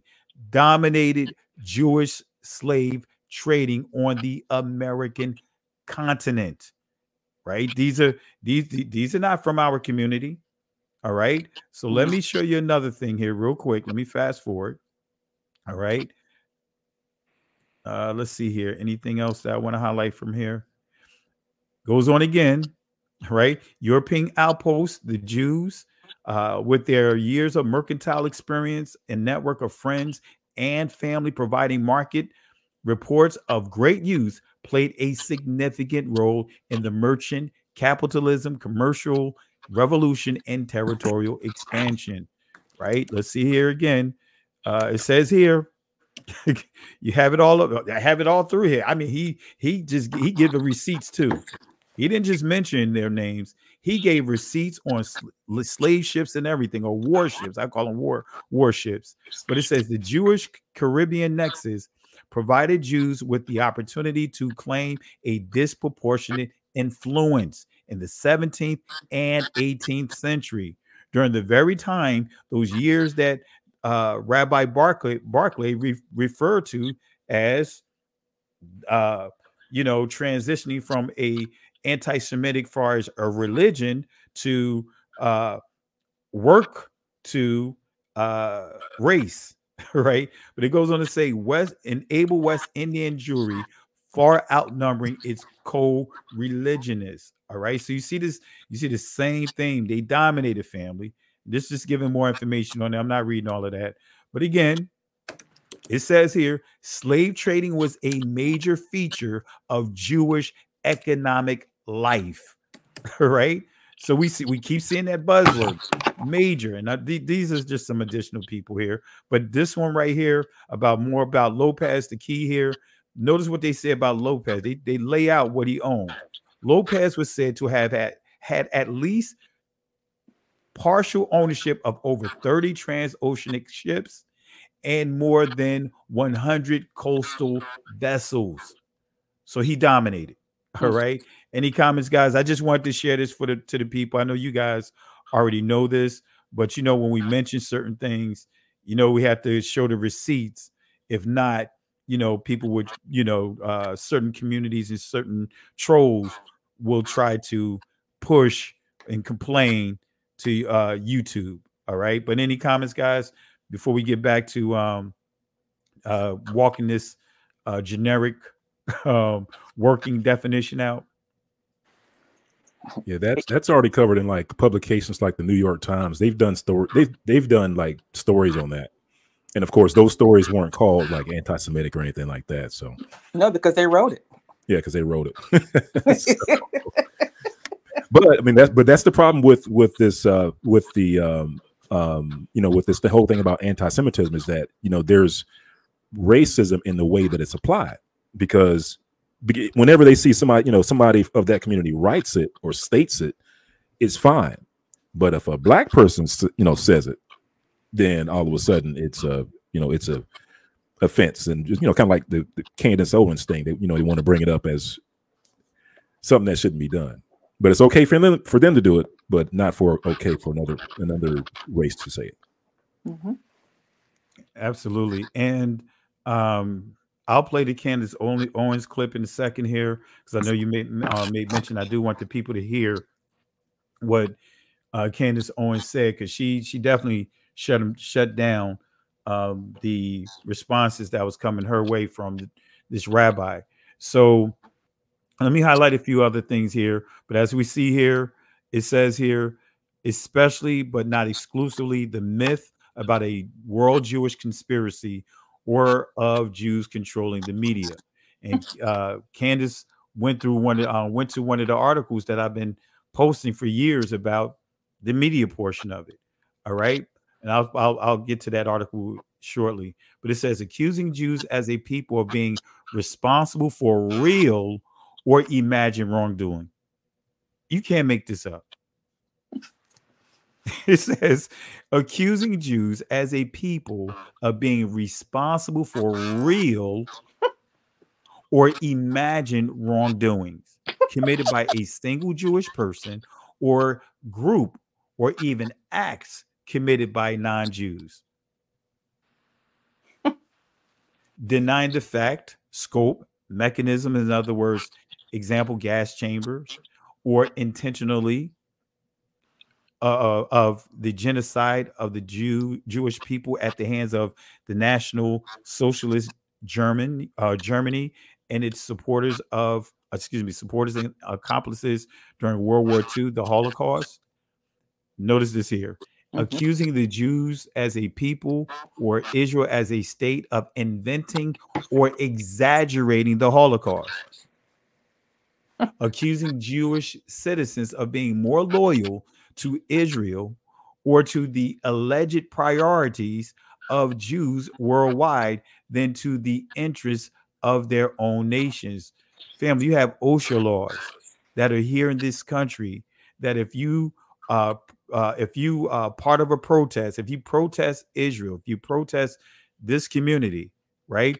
If you are a contractor, you can't get any government contracts. Correct. If you work in the school system, right, it can affect you there. If you are a student and you said anything about that community, you can't participate in, for example, in spelling bees or debate teams and things along that line.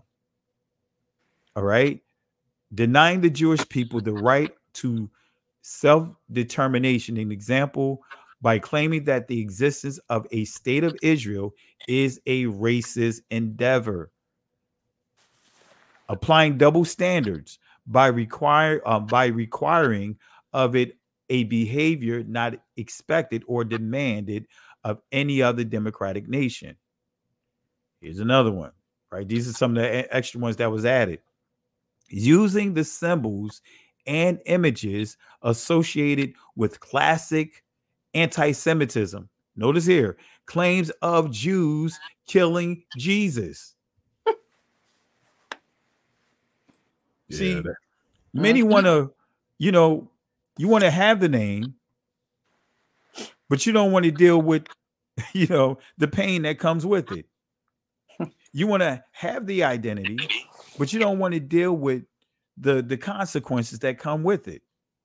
So you're going to say that you're the people of the book, but then we see here that and this is why I say, family, when he began to set up his comments, talking about the scriptures, the Latin Vulgate, he's saying that in a long-winded way that Christianity, Catholicism, anyone that's teaching Christ is anti-Semitic.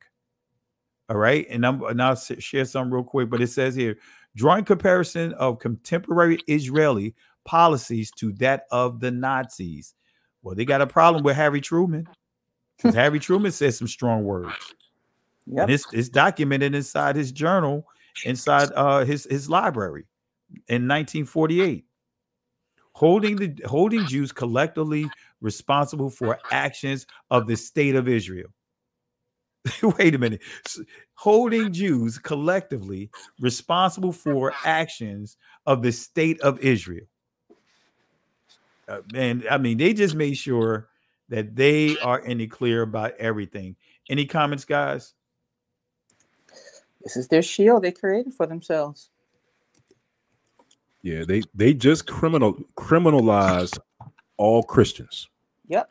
Exactly. And the Christians are asleep at the wheel in Georgia, I'm telling you, because it's like, sometimes like a law is kind of worded funny, where the true intention and the purpose of it doesn't really, they don't really understand it. But if someone were to kind of break this down, I think, into layman's terms to the average everyday Christian, be like, hey, this law just criminalized your religion. Mm-hmm. When you go to Easter on Easter Sunday, that's what they do, right? When they do that, that's illegal because they're saying that the Jews killed Christ. That's right. And according to this law that just passed in Georgia, that's illegal. That's right. So the Christians, they should be banging on the doors at the Capitol and demanding that the governor rip this thing off of the books, but they don't know. No, they have no clue. They're not paying attention to it. They don't know the definition of this word. That changes every hour. I mean, it changes every big hour. time. Every hour it changes.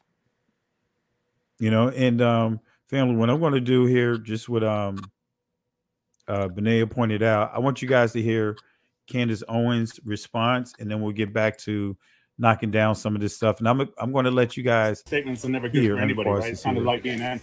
I'm going to let you guys see and hear how they what they say about Christ at the Talmud.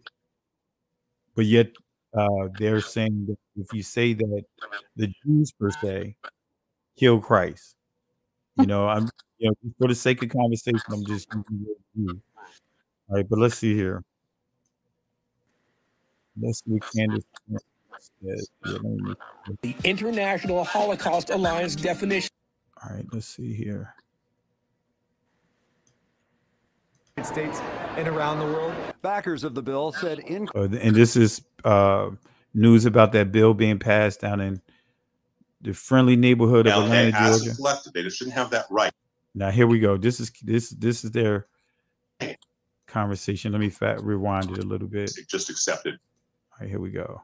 Yes vote. And in every moment, Black people or women ask for equality. Oh man, I don't even want to hear what she says. Criticizing the state of Israel.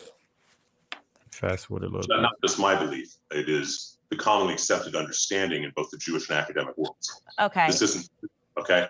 As I said, that's why I quoted. This is a quote. It's a great thing from. All right, let me go back a little bit more. I just want to make sure I got her. Commonly accepted.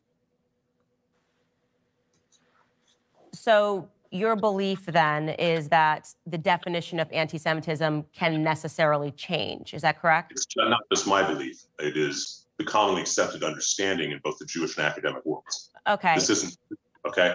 As I said, that's why I quoted, this is a quote. It's a great thing from Lord Sachs, Jonathan Sachs. It's a great thing from Niall. This is just accepted as the understanding of, a cultural anthropologist. So I would just say off the bat, I do not accept that definitions can just mutate. That is something that I could debate that on, like the definition of a woman. I mean, and I'm saying not just about Jewish people. I think that we have to have a concrete definition to work with, because then you can just update and say, actually, I've changed that, and now this is what constitutes anti-Semitism.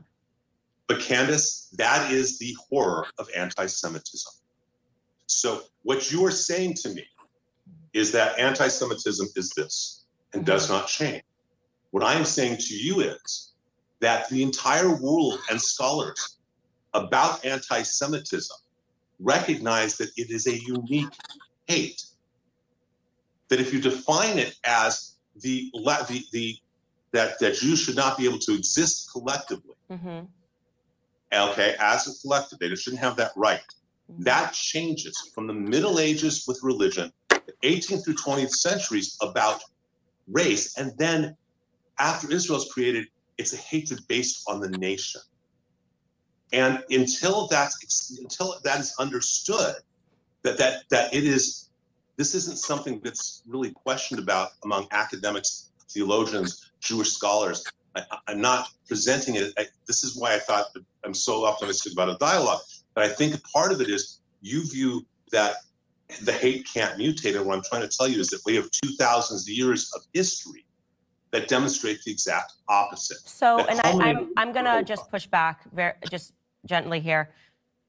For me personally, if I thought that racism could just be an ever-shifting definition based on the experience of Black people, it would be a remarkable power, and I would be able to create something like BLM, which could say that everything was racist. So I am not going to be able to agree that definition should be able to transform according to what's happening during the day. But here's what I will say. If you could, just because I think it's really important for us to get to going through this article, because then you might be able to explain why you view it as anti-Semitism. If you could just give us what you are saying the current definition of anti-Semitism is today, that would be very helpful. The current definition of anti-Semitism today has to do with what the feelings are. The current definition of anti-Semitism today has to do with what the feelings are. The current definition of anti-Semitism today has to do with what the feelings are. Yeah, I heard that. Kelly, Pastor. Well, when we had my buddy Judge Joe Brown on, and we asked him that question, remember what he said? Yeah, he said there's no laws for hurt feelings. I was going to put that in there and have a chance to get to it. Yep. Well, it is now. I was going to say that now it's there. Exactly. At least in the state of Georgia, Exactly. it's a privileged law for a single group of people. Exactly. Black folks who have been the unfortunate receivers of hate for many years, of hate speech for many years, don't have that courtesy. And it's just amazing. How can they justify that? Yeah. Well, family, I'm going to show you a couple of things here because I want to get to another thing. Something that's kind of, I know you guys are going to have some things to say. This is Who Runs Hollywood. And Candace Owens also made reference to this article here. And of course, he tap danced around this because this article is from a Jewish guy by the name of Joel Stein. And notice what he says. I have never been so upset. And at this time, he's upset that no one that more and more the Anti-Defamation League is convincing people that they don't run Hollywood. And he said that, hey, he's getting upset that people are not giving them their props for running Hollywood. This is what it says. I have never been so upset by a poll in my life. Only 22% of the Americans now believe the movie and television industries are pretty much run by Jews. down from nearly 50% in 1964. The Anti-Defamation League, which released the poll result last month, sees in these numbers a victory against stereotyping.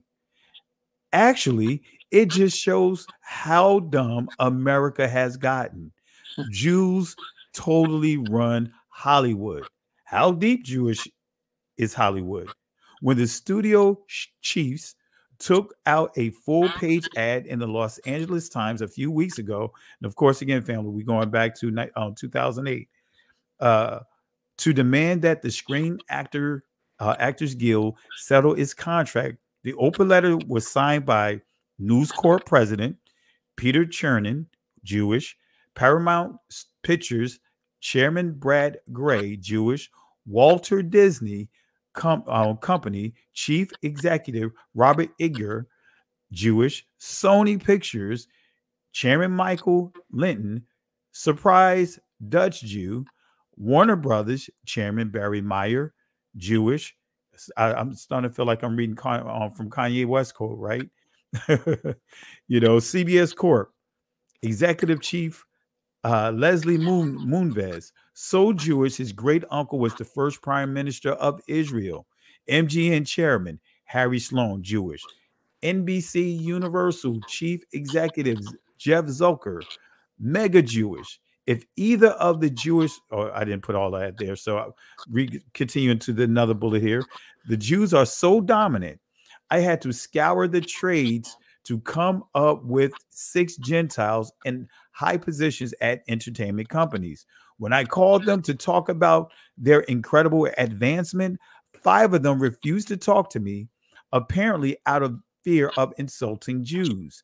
The 6th, AMC president Charlie Collier, turned out to be Jewish. All right.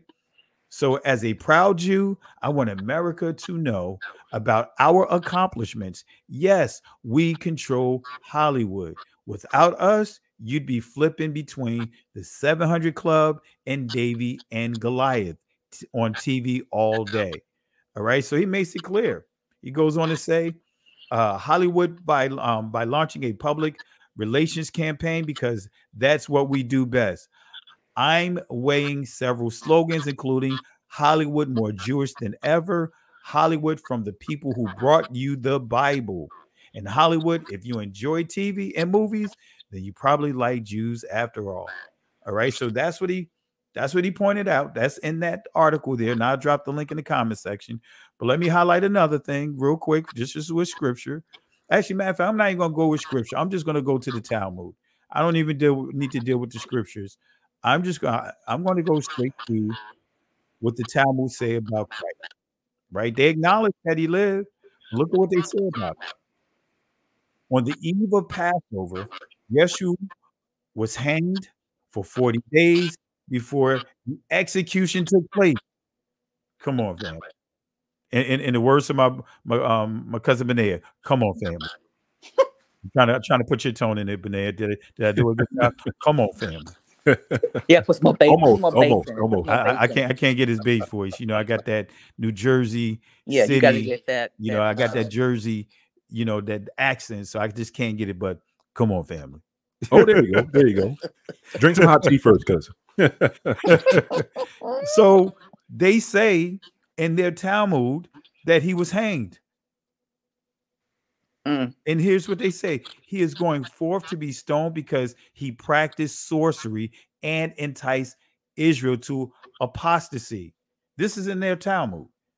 Even though the count is off, but still, they make it clear he was guilty of apostasy, said he practiced sorcery, and that he was stoned, right? They even mentioned the disciples here. They mentioned 5 of them, but it says he was hanged on the eve of Passover. All right. Let's see here. Here's the disciples here. But notice they said here, they said Yeshua, however, it was different, for he was connected with the government. So saying that he was an agent. Saying he was a government agent. They say that Miriam was a prostitute. I'm not going to go into the details, but this is the Talmud, Sanhedrin 106a. They say that she was a prostitute, say, played the harlot with carpenters, and referred to Christ as Balaam. And if you go further here, right, they even have in their Talmud that Christ practiced necromancy. Gideon rather, 57a. Jesus the Nazarene from the grave through necromancy. They said he was practicing necromancy. They also say that he's burning in hell in feces. Let me play. I mean, not play. Let me go to same source here. It says here, Jesus said to him, he is punished with boiling excrement. As the master said, anyone who mocks the words of the sages will be sentenced to boiling excrement. So they even, I mean, it's more to it. I'm just giving you some highlights of it. But family, y'all know what excrement is. I'm not going to get into it. But this is what they say about Christ. All right. Any comments you guys want to share? Yes. And guess what? All what you read, guess what? That's anti-Semitism. Because we're reading it. I'm reading it. It's in their Talmud. This is what they say. But we're reading it aloud. And but we're reading it. No, but you're right. Because remember, we talked about this with the Kyrie thing about a year and a half ago. Right? Remember, because they can use their sources, but we can't use their sources. That's right. Yep. It's anti-Semitism. Yep. And racism. And racism. Yep. All together. Racism. Yep. And a hate crime. Put that on there. You know, because I got a lot of flack because of this video clip right here. I had an entire video out there about this clip. Do I still have it up there? Right here. I got a lot of flack off this clip right here. Milamed, it teaches us that Adam not only named the animals, but he dated all the animals. But he was not able to be at peace with any of them until finally Chava was created. Hashem didn't have a problem with that? I mean, dated means, I'm trying to use a nice word. What does dated means? What do you mean by dated? Dated means he took her out to Pisgah. They went out to the Chosan. They had a little, Monte. Relationship? Not relationship, just let's keep it rated PG. We're going to keep it rated. We're going to keep it rated PG for the G for grandmas for this discussion. But that's what he did. It says he went out with the animals, For this discussion. But so any thoughts, guys? Wow. What? And that's in the Talmud that he's pulling out of? Yes. Yeah, the Talmud. That's also in the Mishnah. Wow. I did a teaching on this, going into the Talmud, going into the Mishnah, and pulling all of this out, and it actually says that he was messing around with the animals. Also referred to Adam and Eve, a hermaphrodite. Let me give some shout outs real quick, and then I'll let you guys share your thoughts. Curly Girl, want to say thank you for the love and support. Didn't see the chats here, the super chats. I want to say Kim Loves through my Savior, the Holy One of Israel. Thank you for the super sticker. Let's see here. What's the next one? Trying to go through it here. Locking up on me. All right, there we go. Marjorie Lemons, thank you for the super sticker. Also, Amoro Raglan, thank you for the super sticker, as well as Yaz Daughter 57. Thank you for the super sticker. And family, let's show them some love and for them showing the love and support for the platform here. And thank you guys for what the love and support that you guys have been doing on my cousin Benaya's channel. I really appreciate you guys for tuning in this late night as we, have this very important discussion. Hopefully more will have this discussion on their platform, so that way we can really be a unified front in dealing with what we see, the task at hand. All right. So I'll open it up to you guys on what we just read here. And I have another clip I was going to share, but I want you guys to chime in before I do so. I was going to say this. The oxymoron to all of this is a Jew is no different than being a Christian. It's just a person practicing a religion. So they're trying to create a word, a protection word for their religion. It's not their ethnicity. It's not their so-called race. It's a religion. It's no different than a Muslim or a Buddhist or anybody else of any other origin of religion. If you want to go into the Christianity and break down the different denominations, the different being Baptist, Methodist, or anything else, that's just what you practice. And they're trying to push this word to cover their religion. Yep. Yeah. That's all it's about. It's about a religion. It's not about a people. They're not a people. There's a religion they're practicing. Well, the way that they're morphing this thing, they're slowly but surely, little by little, trying to make it as a people. Yes. Because again, Jonathan Greenblatt, he makes it clear that the Jewish community is multicultural, yes, multiracial. He goes right down the list. Right. Remember when Whoopi got the flack that she got? Yep. By saying that they're the same race. Correct. Well, he said he came out, with a tweet stating that she need to learn, in other words, be put in check, just like what this rabbi is doing with attempting to do with Candace Owens, saying that, hey, you don't know, like you were saying, you don't know what a rabbi is. I'm gonna get into that in a second. But he said she should have responded a certain way because she don't know what a rabbi is. Correct. Going back to religion. So yeah, I mean, truth be told, that's what we're dealing with. Christianity, Catholicism, Judaism, Islam, those systems have enslaved our people. And our people, unfortunately, like Elijah had to deal with, how long are our people going to be caught between two opinions? Correct. Any thoughts, Benaya? No, I mean, it just kind of goes back to, what I was saying before is that the justification for a lot of this, especially you can even hear it in his conversation with Candace Owens, and that is a justification for a lot of this is what happened in a different country. You know what I mean? Like,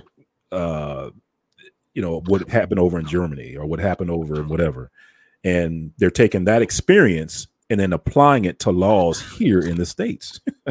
And America's not Germany. Hitler's not running things over here.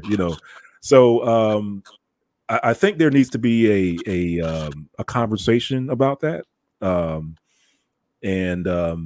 I mean, it needs to be debated in legislation. I think people need to bring that fact up and have that argument put out there and have them to defend against it. Absolutely. And family, this is the I'm going to pull it up real quick just so we have it here. This is what I was quoting from Jonathan Greenblatt. This is from his Twitter account, and I'll drop the tweet inside the chat, or actually, I guess it's called X now. All right, so that's the link there if it's still up. But he says here, additionally, Whoopi's comments show a complete lack of awareness of the multi-ethnic, multiracial makeup of the Jewish community. She needs to apologize immediately and actually commit to educating herself on the true nature of anti-Semitism. All right, so this is not me making this up. All right, this is coming directly from, like they would say that saying, the horse's mouth. All right, so let's get to another thing here, because we played that clip about the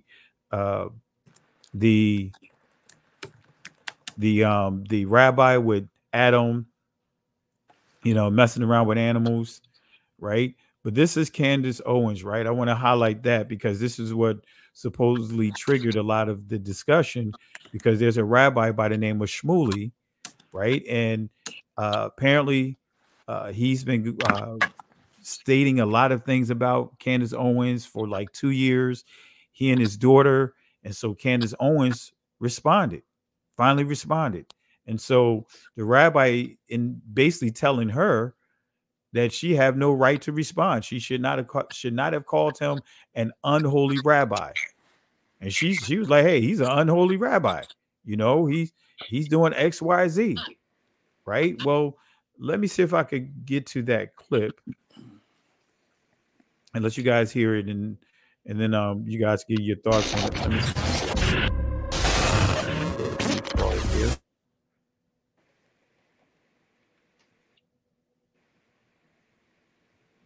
I think this is it right here. Let me see. I want your perception of when it is that a black person's allowed to respond. So, Candace, so first of all, right, let me have a right to defend you. She was shutting him down, though. I mean, she was shutting him down. And Chuck D's words, shut him down.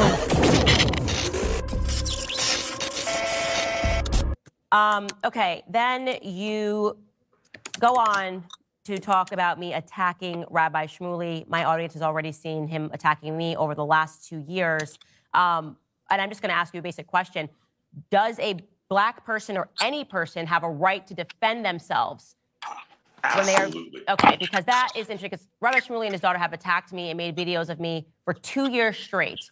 I have responded once, and you have now... You're basically saying that I'm anti-Semitic for responding. So I want your perception of when it is that a black person's allowed to respond. So, Candace, so first of all, I know Shmuley peripherally. We've probably met a half a dozen times. Okay, he is an incredibly knowledgeable man. He formed L'Chaim Society at Oxford. Incredibly knowledgeable man, and with 9 kids, right? And we have something in Judaism, predates Christianity, but it's also Christianity as well to an extent, called Lashon Hara, the evil tongue.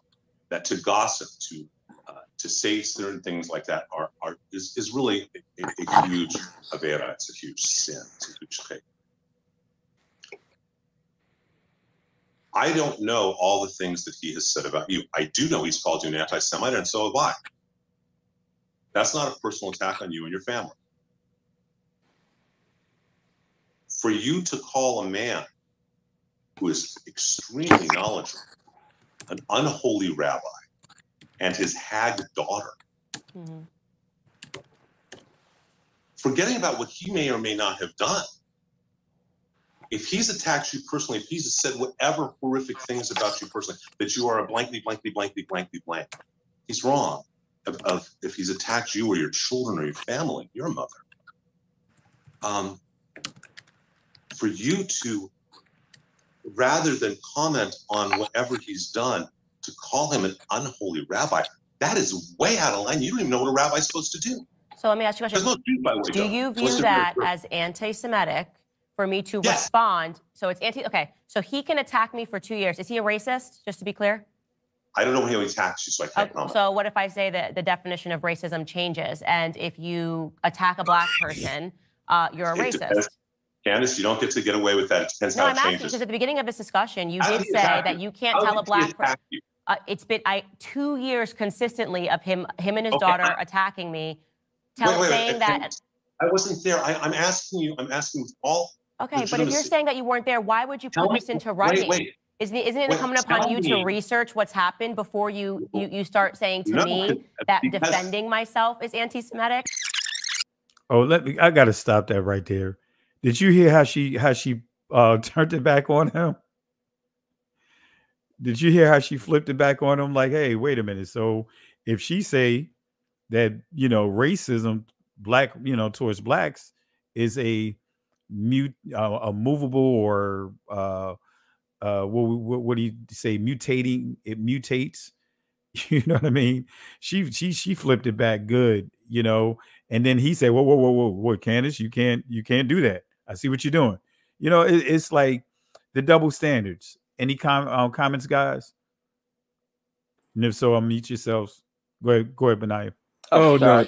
I was just laughing because I was like, she reminds me of somebody who likes to argue. Like, there's just some people that's just skilled at arguing, you know. And Candace is like that person. And when she flipped it on him, to your point, Pastor Kelly, she was like, I mean, she's like, well, I mean, if I say that racism and it changes, just like your definition changes, like my racism changes, and today it means this, and then that's when he said, you know, you can't flip it on me. It's like the perfect argument. It was like the perfect counter to what he was saying, you know. But yeah, and of course, then she called him out for not, you know, being up to speed on what was going on. So. Yeah, she's a bad fit for as far as debates and stuff like that. I mean, she's just one of those people that just has that tact for arguing. So she made a point. I think she was a debate team in college, in high school. Oh, that's what it is. Yep, the reigning champion. There you go. Yeah, she shut him down on that one. But let's see what else she says, because she. You know, he was trying to get her to basically apologize all through the interview. And one thing I will say, she didn't give the apology that he wanted. And he was just basically going off. But here we go. Isn't it incumbent upon you to research what's happened before you start saying to me that defending myself is anti-Semitic? Isn't it incumbent upon you to research what's happened before you start saying to me that defending myself is anti-Semitic? Candace, if he attacked you personally, if he said you were a black fill in the blank, then he should be reprimanded that, but it doesn't justify what you did. You don't know what a rabbi does. You don't know our theology. How dare you call him an unholy rabbi? How dare you go into the misogynistic, the anti-Semitic trope of his hag daughter, something used throughout the late 18th and early through the early 20th century. Sorry. Hag is now anti-Semitic? So that is a term of his hag daughter that goes back into the witches of Eastern Europe. Why did you have to call her a hag daughter? Just to be clear, because she's a witch. I think she's a witch. That's not because she's Jewish. I would call someone a hag of any color. I think she's a witch. What they have done over the last 2 years, I believe his daughter is a hag. I said that because that's what I believe. You may disagree with me on that, but to say that that's anti-Semitic is ridiculous. I would call any person a hag. Candace, I'm going to be very clear without trying to be insulting, so please forgive me if it comes off wrong. Okay, it's not meant to. No, it's fine. You can insult me. I don't want to. I've dealt with 2 years of a rabbi insulting me, so I'm totally cool with this. Yeah. I have no desire to insult anybody. Okay. But do you understand? Are you familiar with the history of the Grimm fairy tales and the folk tales of Eastern Europe? I know that we can go back and we can also say no. I'm asking a specific question. Okay. That the witch archetype of those fairy tales were specifically modeled and called the Jews. That the Jews of that part of the world were called hags and witches specifically because they didn't eat the same food. They had different practices and they were excluded that way as part of the bloodline. So you are saying that we can into by calling a rabbi's daughter her a witch, a hag daughter. You have tapped into an anti-Semitic trope that goes back hundreds of years, whether you mean to or not. Okay. Now that I've told you that, yeah. Okay. Do you think maybe there are better words to call her than a hag daughter? I'm actually not going to edit my language for two people that have been attacking me for 2 years. And so what I'm going to say is that, and I want to be very strong on this. I am not going to be told whether you want to dress it up as anti-Semitism, you want to dress it up as that I cannot respond and defend myself. I'm certainly not going to be told that I need to be contained in how I respond after 2 years of consistent attacks from two individuals. So I want to just say on that point, you and I will never come to an agreement. I stand by everything that I said about him, and I'm not going to have that everything that I say, including yesterday, when he says that me finding the products and stuff that he sells and promotes as a rabbi to be unholy, to say that I am only saying that because it's made in Israel. Kosher sex On the cover, you see it's let me great stop sex is a this right calculated here. performance. Oh man, did she shut it down or what? Oh, she slapped him beside his head. She shut him down. Completely. Go ahead, guys. I'll let you guys get it in. Oh, go ahead, Sister Carol. But when she said hag, I went straight to Popeye. I saw the hag's face immediately. And but that just goes to show you how they're using this word. Anything they deem that's against them or mocking them, if in their mind, feelings again, is what it is. That word, anti-Semitism. A hag, a witch, is now anti-Semitism. Now, notice his justification was something that happened to them in Eastern Europe. Yes, that part. Again, it's always based on what something happened in a different country. Yes, never here. So if we were to apply that same logic to us, we black folks, so we could say like all the stuff that happened over on the west coast of Africa, then we need some laws over here in the States based off of what happened to us in the west coast of Africa. You know, and I'm sure they don't want that here in the States. So yeah, I mean, it's a pattern, family. Just now that you know what the pattern is, call it out.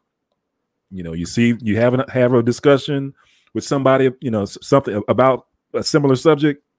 Wait for them to start talking about something that happened in a different country, and identify it, acknowledge it, and then give your example of, hey, well, I can do the same thing too, you know. And of course, they don't want that. So yeah, it's something else, Pastor Kelly. Well, see, we don't even have to go, like to your point earlier, we don't have to go to other countries. We could talk about this country. Right. You know, we could just do a comparison of any other community, including theirs, within this country. And we can say who has the short end of the stick here. See, we like you said, we don't have to go back. We could just start right here. That's true.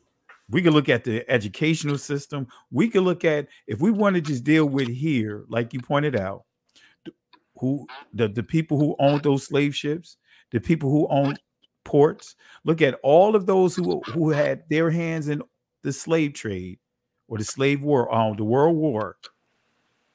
You can't even compare the two. Who had their hands in the Confederate, who had their hands in the KKK. You know, because yes, many people don't know that there were people from that community that was inside the KKK. Exactly. You know, it's just a fact. So if we just go off of here, we don't even have to try to go and we don't have to try to, you know, like massage numbers and massage data. We could just go off the core hard facts here in this country. But hey, Pastor Kelly, it kind of goes back to, you know, how we were talking about the persecution that happened here. You know, the you know, great tribulation, right? How, you know, we really don't know like all the bad stuff that happened to us as a people. And one of the bad things that happened to us as a people was our first forefathers were actually persecuted for witchcraft. To your point, Pastor Kelly, here in the States, actually because you just reminded me, like on one of my videos, I have a picture of it. I have a picture of, you'll see Black Israelites on a stake being burned by like, I think it was like either Protestants or Quakers or something like that, because they had like the weird hats on or whatnot. But that was here in the States, family. Salem, Massachusetts. There you go. Right. So all that stuff he's talking about. Go ahead, Pastor. Place of peace, right? No, I'm just saying the place of peace, right? The sign. Right. I'm just touching on what you was mentioning about the eclipse coming up. But go ahead, cuz. No, that was it. I just wanted to point it out, saying, hey, you know, I mean, that was us over here in the States, and that's to your point. Thank you for bringing that back home. Is that was us here, and you know, let's deal with here first before we start dealing with someplace else. Absolutely. So if we dealt with here, You know, because even when we start looking at the civil rights laws, you know, I could pull it up and show you how now we're becoming an afterthought. We are literally becoming an afterthought as a community for the protection that was put in place in the 60s. This is why it kind of it rubs me the wrong way. Well, I'm not going to say in the wrong way. It rubs me in the right way because it motivates me to continue to teach this stuff and speak on it.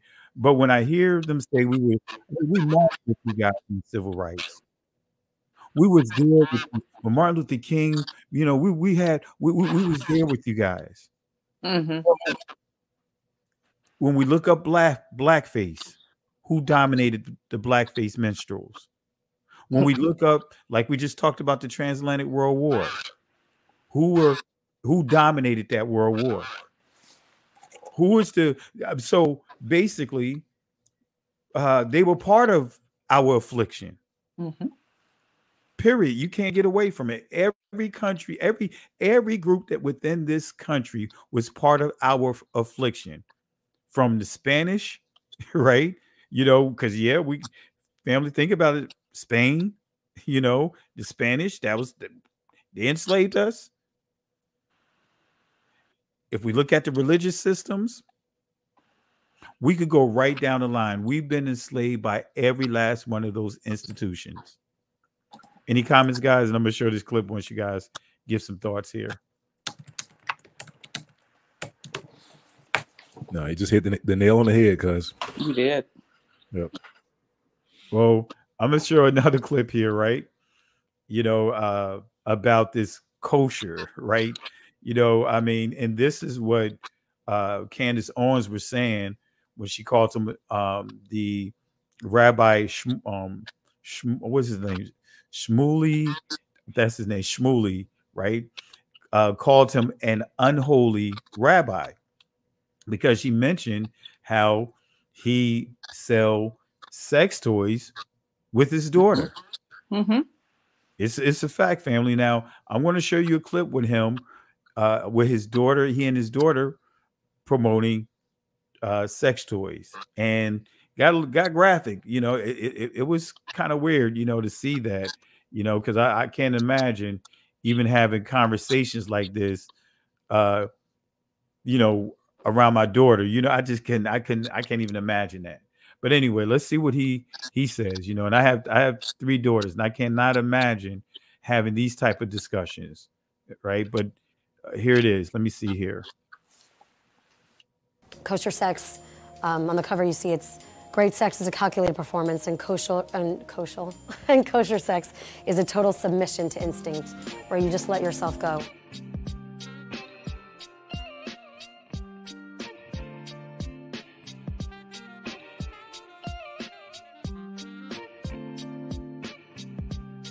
Hi everyone, out of an abundance of gratitude to our friend and brother Muhammad Ishab, who debated me on Piers Morgan. Millions of people watched it. Income Review Company with Connor runs based on my book. He gave us international promotion, and in recognition, what are we doing for him? So we're gonna have the Muhammad Hijab discount, and you can put in the promo code at the end of checkout. And as you check out, if you're buying a vibrator, he kept on bringing up vibrators in the debate. If you're buying lubricants, he kept on bringing up lubricants. Hannah, in the regular classes that you and I do and the advice we give, people writing in, a lot of them are men who are dealing with a lot of aggression in their lives, a lot of false machismo. They know that they're overcompensating. They're overcompensating, and they're overcompensating because they feel that they're kind of miniature in a physical department, when they really should not feel bad about that. I actually did a post on this. Sex in Judaism provides the most intimate way of knowing someone, and I think especially in marriage, it's very hard to maintain lust. And so I wanted products to bring to people that don't substitute their husband or their wife. It's something that can enhance the experience. Let's say a lesbian or a gay couple come in, is there a different message for them? Because I know some religious groups might not be so accepting. Anyone who believes in commitment and bring love into this world and being intimate with someone and wants to learn, they're welcome here. It does say in the Torah that there are issues with homosexuality, but you know, my dad, we were always brought up with the idea that if, you know, there's 613 mitzvot for everyone to keep, and if you can't keep one, you keep this or 2. or whatever it is, whatever number, you keep the rest and you do as much as you can. That's Judaism. There's 613 mitzvot for everyone to keep. So this is pepper, right? Because you know how pepper is. Wow. Any thoughts, guys? Well, Tel Aviv is the largest homosexual country in the world. So it's not surprising that they would have a kosher sex store. Man, when the Most High come back, whoo, man, whoo, oh goodness, yeah, he might send fire from Mars to cleanse that land. I mean, good gracious, wow. And their Pride Month is unlike any month of any Pride party in Tel Aviv. So yeah, I'm not surprised by any of that. Yep, that's crazy because I think Candace was being reserved in her words, you know, in her defense of herself when it came to that. So, but wow. Guess who owns Pornhub? They do. Who owns what? Sister Pornhub, the site Pornhub. Okay. They do. Oh wow. And every publication, Hustler, all of those. Remember all those porn magazines? They own all of that. Wow. So it's not surprising. Yep. Well, that Aleph and that Tav. when that message is completed on the 8th family. I'm not in the date setting or anything like that. And like Pastor Kelly mentioned in an earlier video post, you know, don't do anything crazy like go out and what were folks doing, Pastor Kelly, like selling their houses and you know, doing all kinds of crazy stuff. Like, we're not saying doing any of that stuff, but you know, I'm looking forward to a time when, you know, the Most High comes back. I just put it to you that way. Exactly. And now we understand why he's coming back with a vengeance. Yeah, and I think can you guys hear me? Oh, I'm sorry. I know my mic has been acting up. But for me, it's like even what makes it weird is to see a father having that type of discussion with his daughter. You know what I mean? I mean, even if it was his son, I would still feel the same way. But you're with your daughter, and you having that type of discussion with your daughter, and to me, it's like, wow, you know, that's to me is weird. You know, to have that type of discussion with your daughter. I can't even imagine, you know, what parent would want to have, especially that type of business with your child. That's just weird. I mean, just even, you know, watching and listening, it's like, wow, you know, I just don't understand it. I'm not trying to understand it, but yeah. Yes. Isn't that part of their writings that they can do certain things with their children? Well, I was going to put that in here for us about what the Talmud says about pedophilia and all those different things. But I just didn't have time. I may have to pull it in since you brought it up, Sister Carol. Well, yeah, I'm just putting it out there, you know. Since no, well, you know, I wasn't trying to go there, you know. But once you mention something, I got to bring it up because you know, but that explains what they're doing. They're just practicing their rituals of their writings that, you know, is anti-Semitic to us. Let me see here. Bear with me 1 second. Let me see if I can. Sister Carol, starting stuff up in here. Hey. Like Michael said, you want to be starting something? We'll say this, family. We'll read the Talmud about. I'll give you some points about what the Talmud says about that. Now, I want to make it clear so no one take our words out of context. We're not saying that this rabbi is having or had an inappropriate relationship with his daughter. So I just want to put that out there, because you know how it goes. People could take something out of context thinking that that's what we're saying. Correct. So I want to make sure that that is not taken. What was said is not taken out of context. We're not saying that he had an inappropriate relationship with his daughter. We're just simply saying that that is a weird discussion to have. But I do want to show you guys what the Talmud say about pedophilia. But let me pull it up here in a second. So you guys, if you guys want to hold it down while I pull up this slide here real quick, go for it.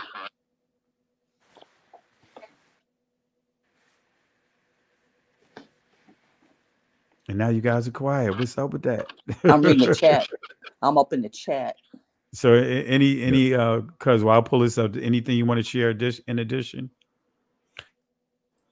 That one. No, I'm kind of speechless, cuz I mean that's you say weird, man. To me it's inappropriate. You know, it's like I would not condone or support my daughter doing any of that mess. You know, she would definitely hear it from me. Like, you better not start no store with some Energizer Bunny battery powered you know, toys or whatnot. But yeah.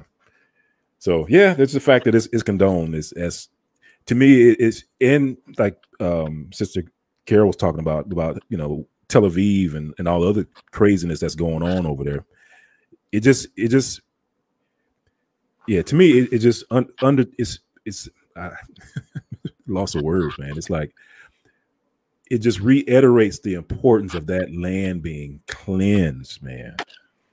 Because if just think about it, like if this was during the time of Abraham, Isaac, and Jacob, and they were doing that stuff, the time of Israel, man, the Most High would be bringing all kinds of plagues, swords of vengeance, you know, all kinds of stuff would be coming against our people. Right. You know, and that's, you know, one of the things that you can look at and say, well, if y'all are the people, then shouldn't these plagues be coming up on y'all if you're having all this mess going on in the Holy Land? Because according to the Torah, you know, you should have some plagues upon you right now. If you're having that sort of parade in your city, or if you're having those types of stores in your communities. Right. Yeah.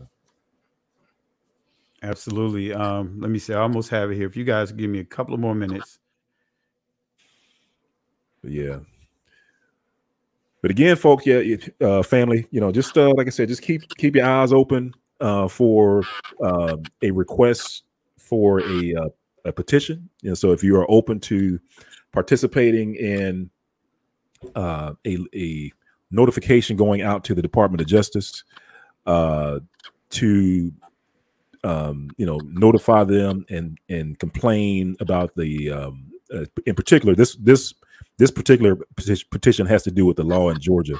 And now Pastor Kelly did mention that, you know, I believe there are other cities or states in which, you know, this same sort of legislation is being pushed or attempting to be pushed. We don't necessarily have a good idea of all the states in which this type of legislation is being pushed. And what I'm talking about is the legislation of making anti-Semitism or making speech illegal. Because, you know, forget the whole thing about it being related to anti-Semitism, the fact that they're making speech illegal, right? Because the existing hate laws had to do with physical harm, like, you know, people actually doing harm to other people. But this is the first time that someone is giving a protection against speech that they don't like, or, you know, well, basically speech that they don't like, and it's only given to a specific people, right? So again, if you are open to signing a petition, well, Most High willing, will have that petition up this week, and then we'll let it probably run for about maybe like a week or two, and then once we have have a week or two's worth of signatures. We'll then turn around and submit that to the Department of Justice. Now, family, we know this is Babylon, so they might turn around and block this thing at the rim, but that's fine. But at least, at the very least, we're letting them know that we see this and that we are not okay with it. Absolutely. And go ahead, cuz I'm sorry. No, that wasn't me. I'm not sure if that's you, Sister Carol. I'm sorry, I had to step away for a second. I missed what some of the parts you said. No I could hear you, but I had to come back to catch what you were saying. Okay. Well, family, this is what Sister Carol mentioned about the Talmud with pedophilia. And again, I want to make it clear, we're not saying that or accusing this rabbi of having an inappropriate relationship with his daughter, but just merely pointing out what the Talmud says about pedophilia. So I want to make sure we're clear on that. But let's see what the Talmud says about pedophilia. All right. This is coming from the Sanhedrin 54b. It says, in the case of a male child, a young one is not regarded as on a par with an old one, or what is it, as one. Looks off right there. Maybe a typo there from when I copied it over. But anyway, it says here in a nutshell, it says, what is meant by this? Rob says pederasty, and you know what that is, with a child below 9 years of age is not deemed as pederasty with a child above that. This is in the Talmud, family. It says inappropriate relationship basically with a child below 9 of age is not deemed as pederasty with a child above that. Samuel said pederasty with a child who's below 3 is not treated as with a child above that. What is the basis of their dispute? Rob maintains that only he who is able to engage in sexual intercourse may, as the passive subject of pederasty, throw guilt, in other words, upon the active offender, whilst he who is unable to engage in sexual intercourse cannot be a passive subject. But when we go to the footnotes to get clarity, 54b, it says the reference is to the passage subject of sodomy. As stated in Supra 54a, guilt is incurred by the active participant, even if the former be a minor, in example, less than 3 years old. Now, however, it is stated that within this age, a distinction is drawn. All right. So what is the age of distinction? Again, just to make sure we clear with the Talmud, it says, if footnote 24, Rob makes 9 years the minimum. But if one commits sodomy with a child of lesser age, no guilt is incurred. Samuel makes 3 the minimum. And then it goes on in 25, footnote 25. It says, at 9 years, a male attains sexual matureness. And then footnote 6, thus the point of comparison is the sexual matureness of women, which is reached at the age of 3. All right, so this is coming out of the Talmud. All right, according to the Talmud, an adult man and woman are allowed to have intercourse with underage. It says here, a small boy who has intercourse with a grown-up woman makes her as though he were injured by a piece of wood. Right? It goes on to say a small boy who has intercourse with a grown-up woman. All right? When a grown-up man has intercourse with a little girl, or when a small boy has intercourse with a grown-up woman, or when a girl had was accidentally injured by a piece of wood. So saying that if a grown-up man has intercourse with, or grown up, an adult, with a young boy or girl, it's treated as if someone accidentally got a splinter, you know what I mean, in their hand. You know, it's treated as if they had a piece of, a splinter in their hand. So it means when a grown-up man has intercourse with a little girl, it is nothing. For when the girl is less than this, it is as if one puts the finger into the eye. But when a small boy has intercourse with a grown-up woman, he makes her as a girl who is injured by a piece of wood. And with regard to the case of, and it goes into that. So here's the footnotes. Although intercourse of a small boy is not regarded as sexual act, nevertheless, the woman is injured by it as by a piece of wood. All right, it goes on in footnote 7. It says here, so it says, an example, tears come to the eye again and again. So does virginity come back to the little girl under 3 years. And make sure you guys understanding what I'm reading. I'm reading. Let me see if I have it here. If I can zoom in. All right, because you know I do these screens, so I made.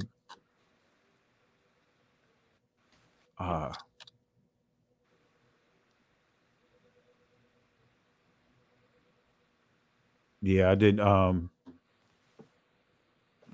I didn't think about it when I did these footnotes. I'm gonna copy these footnotes, right? Because I it's over here and further up. So my apologies, family. I can't show you it. All right. So, any thoughts, guys? Just goes in line with everything they do over there and what they're trying to bring here.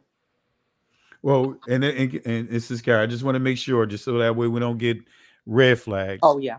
Yeah. You know what I mean? Because I just don't want to generalize it. Because when you generalize it, that's what they, right. Nowadays with the way that these laws are being pushed, I just want to make sure we're more specific with what we say, because you know how it goes.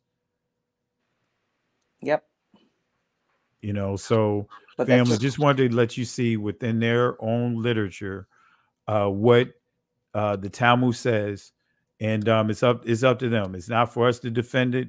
Nope. We just read to you what it says, but I want to make sure you understand that we are not here saying that this rabbi here that we played had any type of inappropriate relations, but we are referring to his selling sex toys or expounding on that with his daughter. That just, to me, that's like Benea said, that's inappropriate. But I can't roll with that. And then for me too, is even when they were asked about a homosexual couple, did you guys catch that? Yes.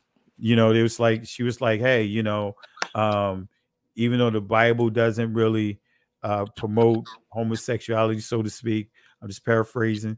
She said, but her dad teach that there's 613 laws. And if they, try to keep as much of what they can, then they cool. Correct. Any comments on, any thoughts, Benea? I'm trying not to comment on that one, man. That was just bad all the way around. I mean, it reminds me of, because, when you're looking at history as often as I do, it kind of reminds me of when, like, part of the history that I study is like, when our people were sent over to like Spain and Portugal, and then you have that event in like 711 AD when the Moors conquered Spain and Portugal, and for a time, it was a utopia for our people, for Israelites over, they call it the Iberian Peninsula, but it was, Spain and Portugal. And so for a time, our people flourished. We governed ourselves for the most part, while at the same time over in, regions, our people that were scattered to other countries in the region, they were getting persecuted. So they heard about this place called, Spain and Portugal, where, life was good. So everyone flocked over there. And we lived a good life. How people say, live your best life. So we was living our best life over there, right? But get this, family, over time, they said that somebody showed up with a Talmud. And in fact, they actually brought someone over from Babylon to teach the Talmud over to our people in Spain and Portugal. And guess what happened, family? Almost immediately after that, the teaching and the acceptance of what was in there, all persecution started happening over in Spain and Portugal. And you know the story, family. Got kicked out.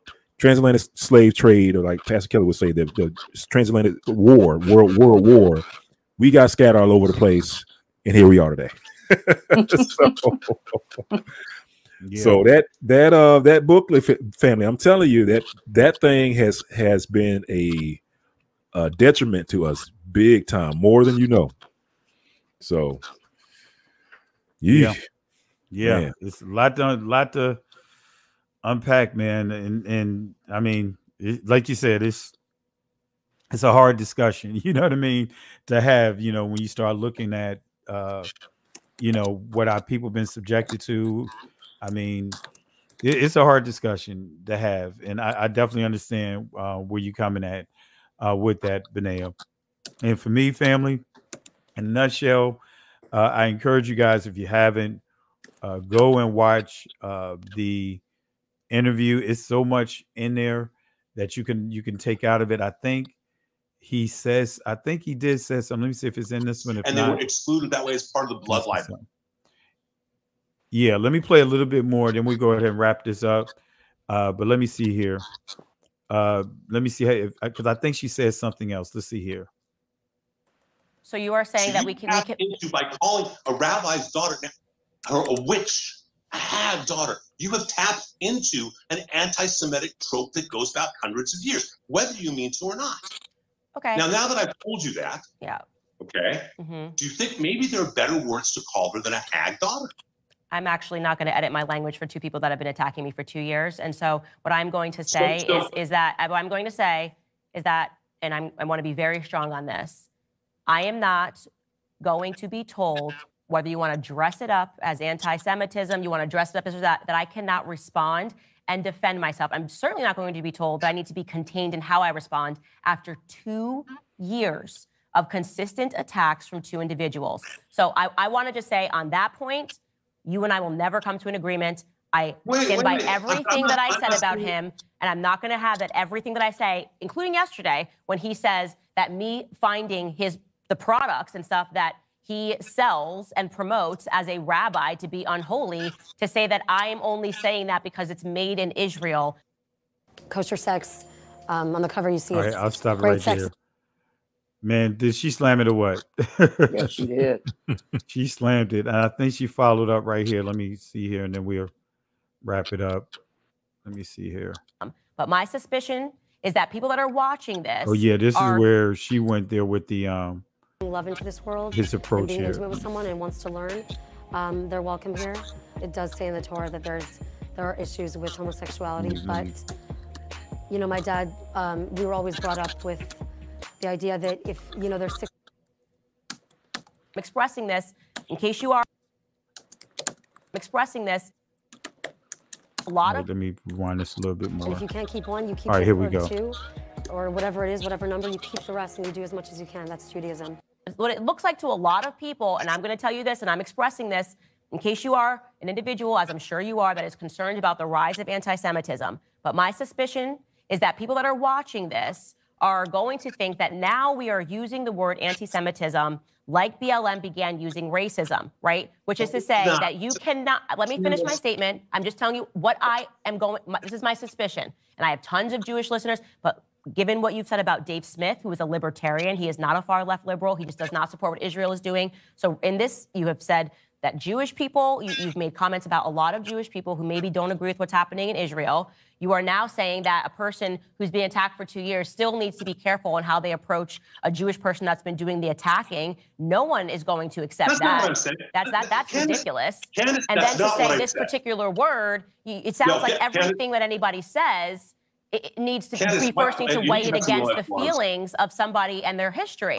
I could find examples of black people being called witches. I can't then say that nobody can ever call a black person a witch. Even if it has what happened in Salem, you could go on and on, right? But the point is that if you're a black person, you've been attacked over 2 years, I don't care if a person calls him a rabbi. In fact, I would question what it means to be a rabbi. Maybe you can explain. If you have been consistently attacking and threatening somebody, literally, he gave a quote to the Jerusalem Post, which actually I like the Jerusalem Post. They report on things very accurately, in which he says that he wants to bankrupt Candace Owens. That is a direct threat to somebody's livelihood. It is despicable. And because you call yourself a rabbi, it does not mean that people cannot say, but it is pointedly ridiculous that you are using finances as a mode of threat against people because you don't like their speech. It is ridiculous. And let me tell you what, that leans into an anti-Semitic trope about Jewish people and money. For a rabbi to stand up and say, let's bankrupt her. Over me all day. You can scream. I'm not speaking. I've let you talk a lot. That's not fair. I've let you talk a lot. To all my Jewish. Did she go into what? Oh, she was Mike Tyson in him. She checked him. She checked him. Mike Tyson upside the head. And you can tell he was so boxed in and frustrated. Whenever he would put his head down, I knew she had him on the ropes. He could not come out that situation. He wanted her to stop, and she was just throwing him. Yeah, I think, like I say, the most powerful argument that she put forward. I mean, she put multiple, but one of the most powerful arguments she put forward is that she kept relating it back to racism. She was like, okay, well, if you're going to be able to do that, then black folks should be able to do that. And of course, you can kind of hear him go, well, you know. You so know, is this how he responded to her? Because is this what you're saying? He was responding like how she cut him up. I was like, a hawk, you know, girl. Right? Oh no, exactly. Right? And the bird did what? Ooh, I said, bird, get back, fly up, fly away. Yeah. Be gone, bye. Up in the sky. Nice try. Bye.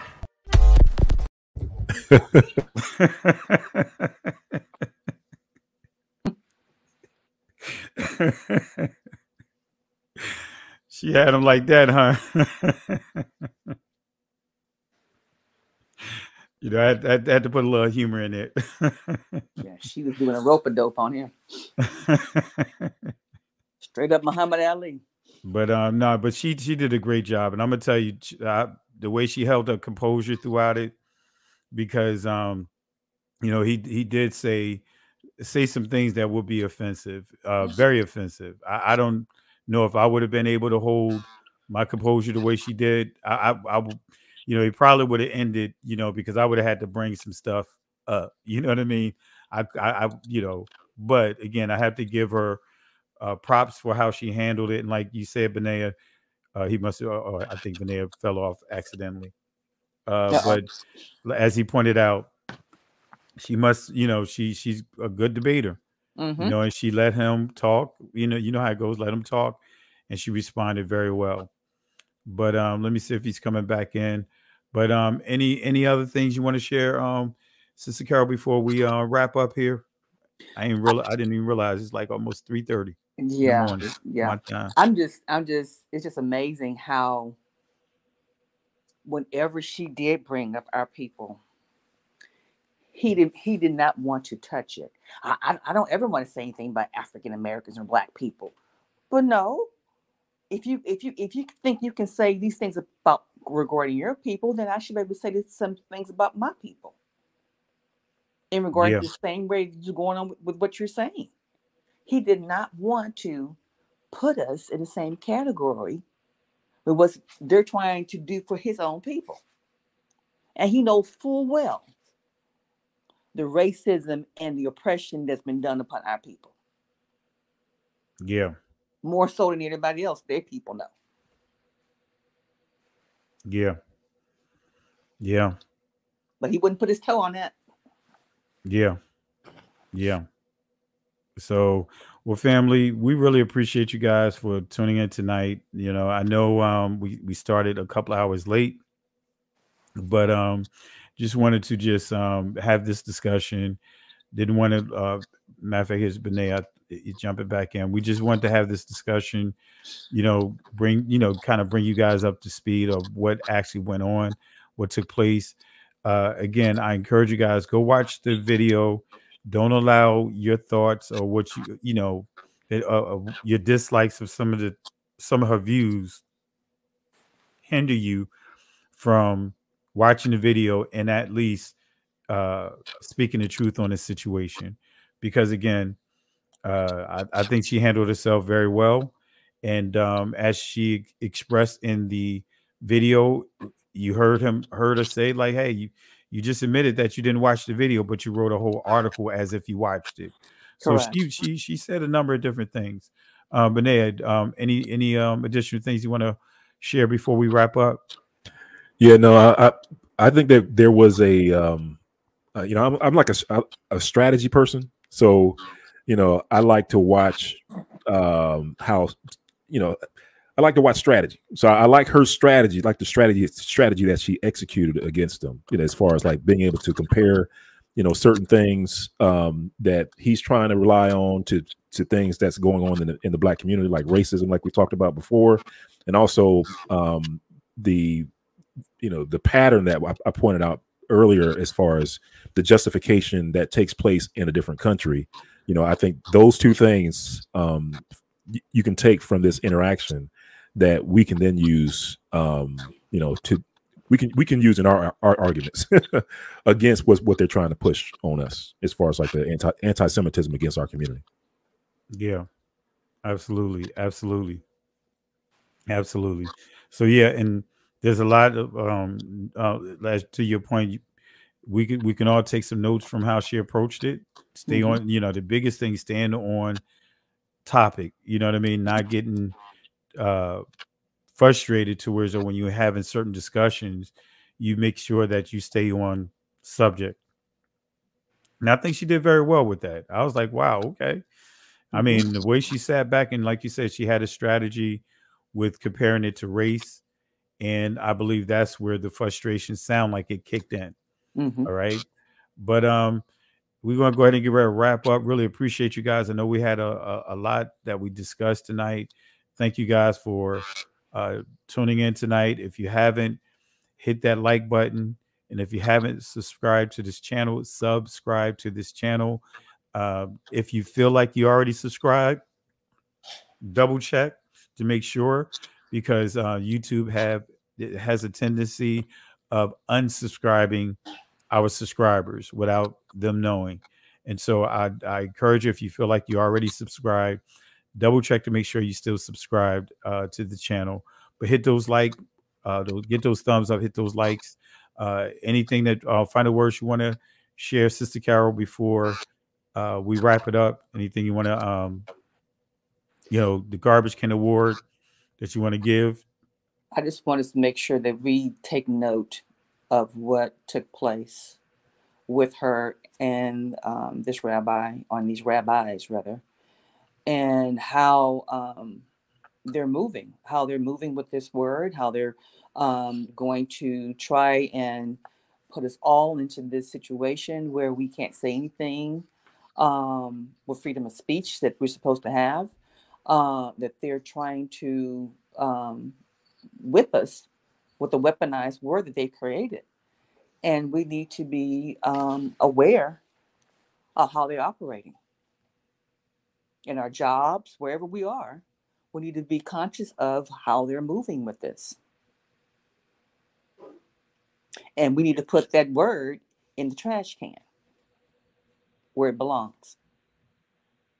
Absolutely. Let me get that trash can out.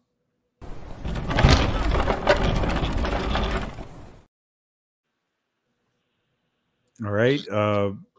Cuz you got the floor. Anything that you want to, you know, final words you want to share with the people, and also if you want to share with you some of the things that you have coming up on the channel.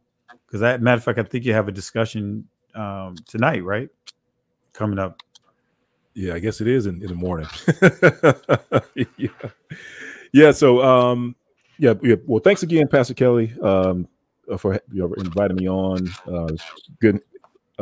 Good discussion, great discussion. But yeah, later today, I think I do have a video coming out where we're going to continue the discussion about the signs that's coming up, the Aleph and the Tav, and also review some additional things that we did not discuss the first go round, and I think you'll find interesting as far as some additional revelations there. But yeah, so we'll cover that later tonight. I think that's set up for 10 p.m. Eastern. So definitely join family if you can. I'll try to keep it short and sweet. But you know how that goes. But in addition to that, family, just to kind of reiterate, so definitely please keep on the lookout, family, for a petition that we will start socializing out there. Most High willing, I'll have that out. My plan is to have that out this week. And again, the intention of the petition is just to, show how many, show everyone that's concerned about this law that's in Georgia, because you don't necessarily have to be in Georgia to be impacted by this, family, because it's being rolled out everywhere. And, it's one of those things, family, where this is a direct attack on freedom of speech. This is not a Israelite thing. This is not a Christian thing. This is an everybody thing. Because like we pointed out before, was that that little insert that they have about, the Jews killing Jesus, that impacts all Christians. All Christians. And the fact that you don't see people lining up with picket signs, banging on the doors at the Capitol, just tells me that they don't know that they just got gut punched by this bill that they ramrodded through at the 11th hour of the night. So just want to bring attention to it, let everybody know about it, and then start a petition, and we can get that, and we can send that off to the Department of Justice, and just go from there. So, but that's it as far as that's concerned, and as far as this discussion here. But yeah, Pastor Kelly, I'm definitely going to take some notes, some lessons learned, and I think we'll kind of use some of those arguments going forward, because they're legitimate arguments, that Candace Owens brought forward. Absolutely. Definitely appreciate it. We definitely going to take notes and again, family, participate. It's time for us to get out of this spectator mode. We have to participate. And anyone you want to throw inside the garbage can, Benaya? Well, I'll throw in that ever-changing having a definition that how did he say it mutates? Yeah. Oh yeah, a mutating definition. I'll throw that in the garbage can. Absolutely.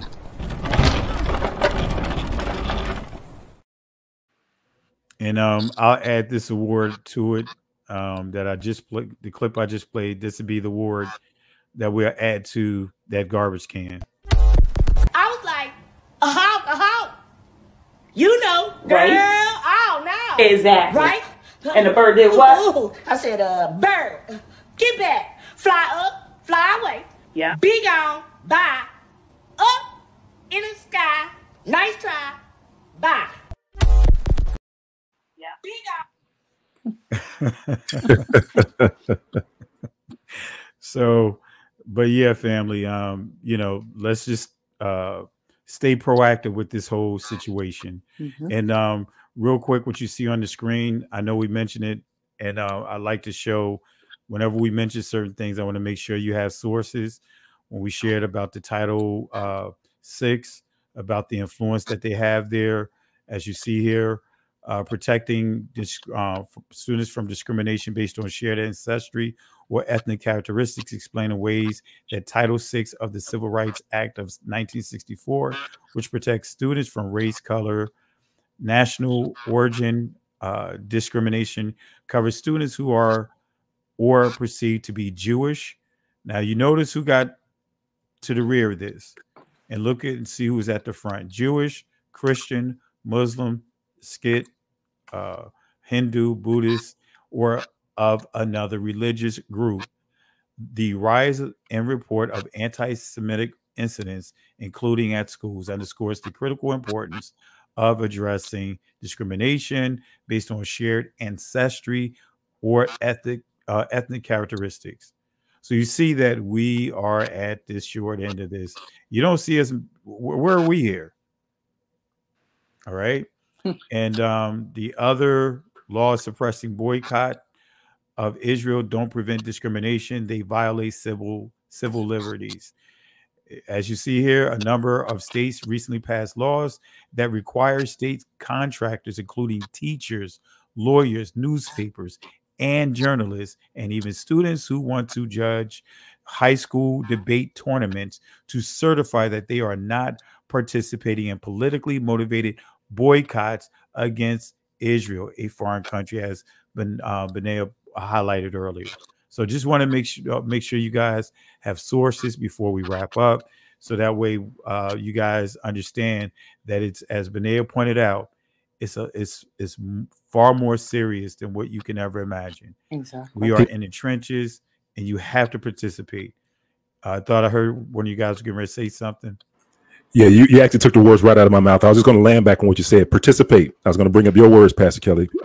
Participate, because oftentimes, in these last days, we think that we have a tendency of wanting to just sit back on the sidelines. But like Pastor Kelly said, participate.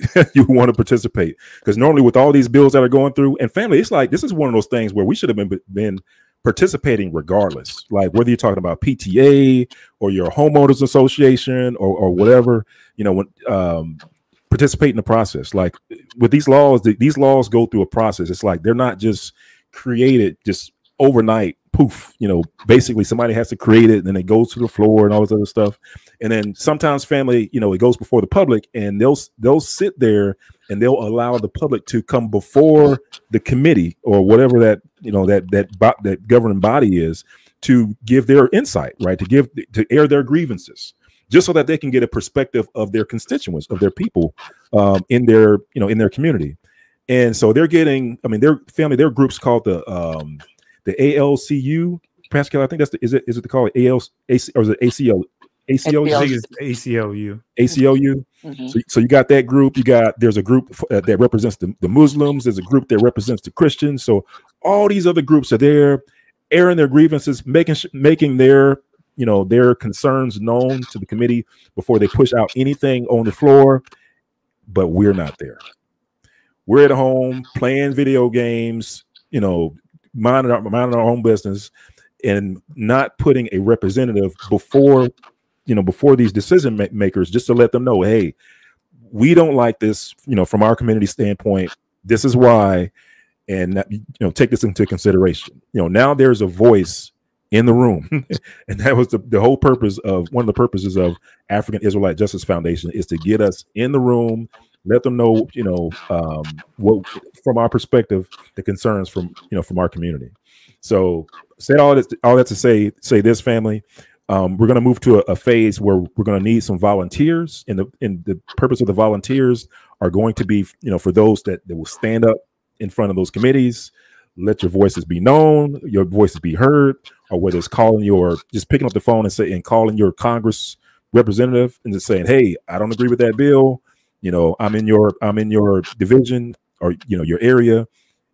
And at least let your voice be known, and that way they will pause, family. I'm telling you, it will let them pause before they start running off, making these decisions. So thank you for that, bringing that up, Pastor Kelly. I totally forgot about that. I'm on. Well, family, not going to hold you guys up any longer, because I know I'm probably going to wake up probably about 11, 12. But really appreciate you guys. And we just wanted to do this live here just to bring some awareness to what's going on with the Candace Owens situation, and for us not to just duck our heads, put our heads in the sand. This fight is coming to our doorstep. Actually, it's already at our doorstep. Mm-hmm. So again, we have to participate, not spectate, but participate. But with that being said, as Moses, under the instructions of Yah, he was given a set of instructions, or better yet, words of encouragement for Moses to give to the children of Israel as they was met with their first challenge coming out of Egypt, and that was the dead end by way of the water. He quoted, he said this to them coming out of Exodus 14, verse 13 to 14. Here's the quote. He says, "Fear ye not, stand still, see the salvation of Yahweh. These Egyptians that you see here today, they will not have power over you ever again. The Most High will fight for you." But here's the kicker, family. We have to hold our peace. In other words, as Benea pointed out, we have to be strategic on what we say and what we don't say. In other words, calculated silence. And the Hebrew word there is charash, which means be quiet. Can't go back, can't stay here, keep moving forward. Shalom.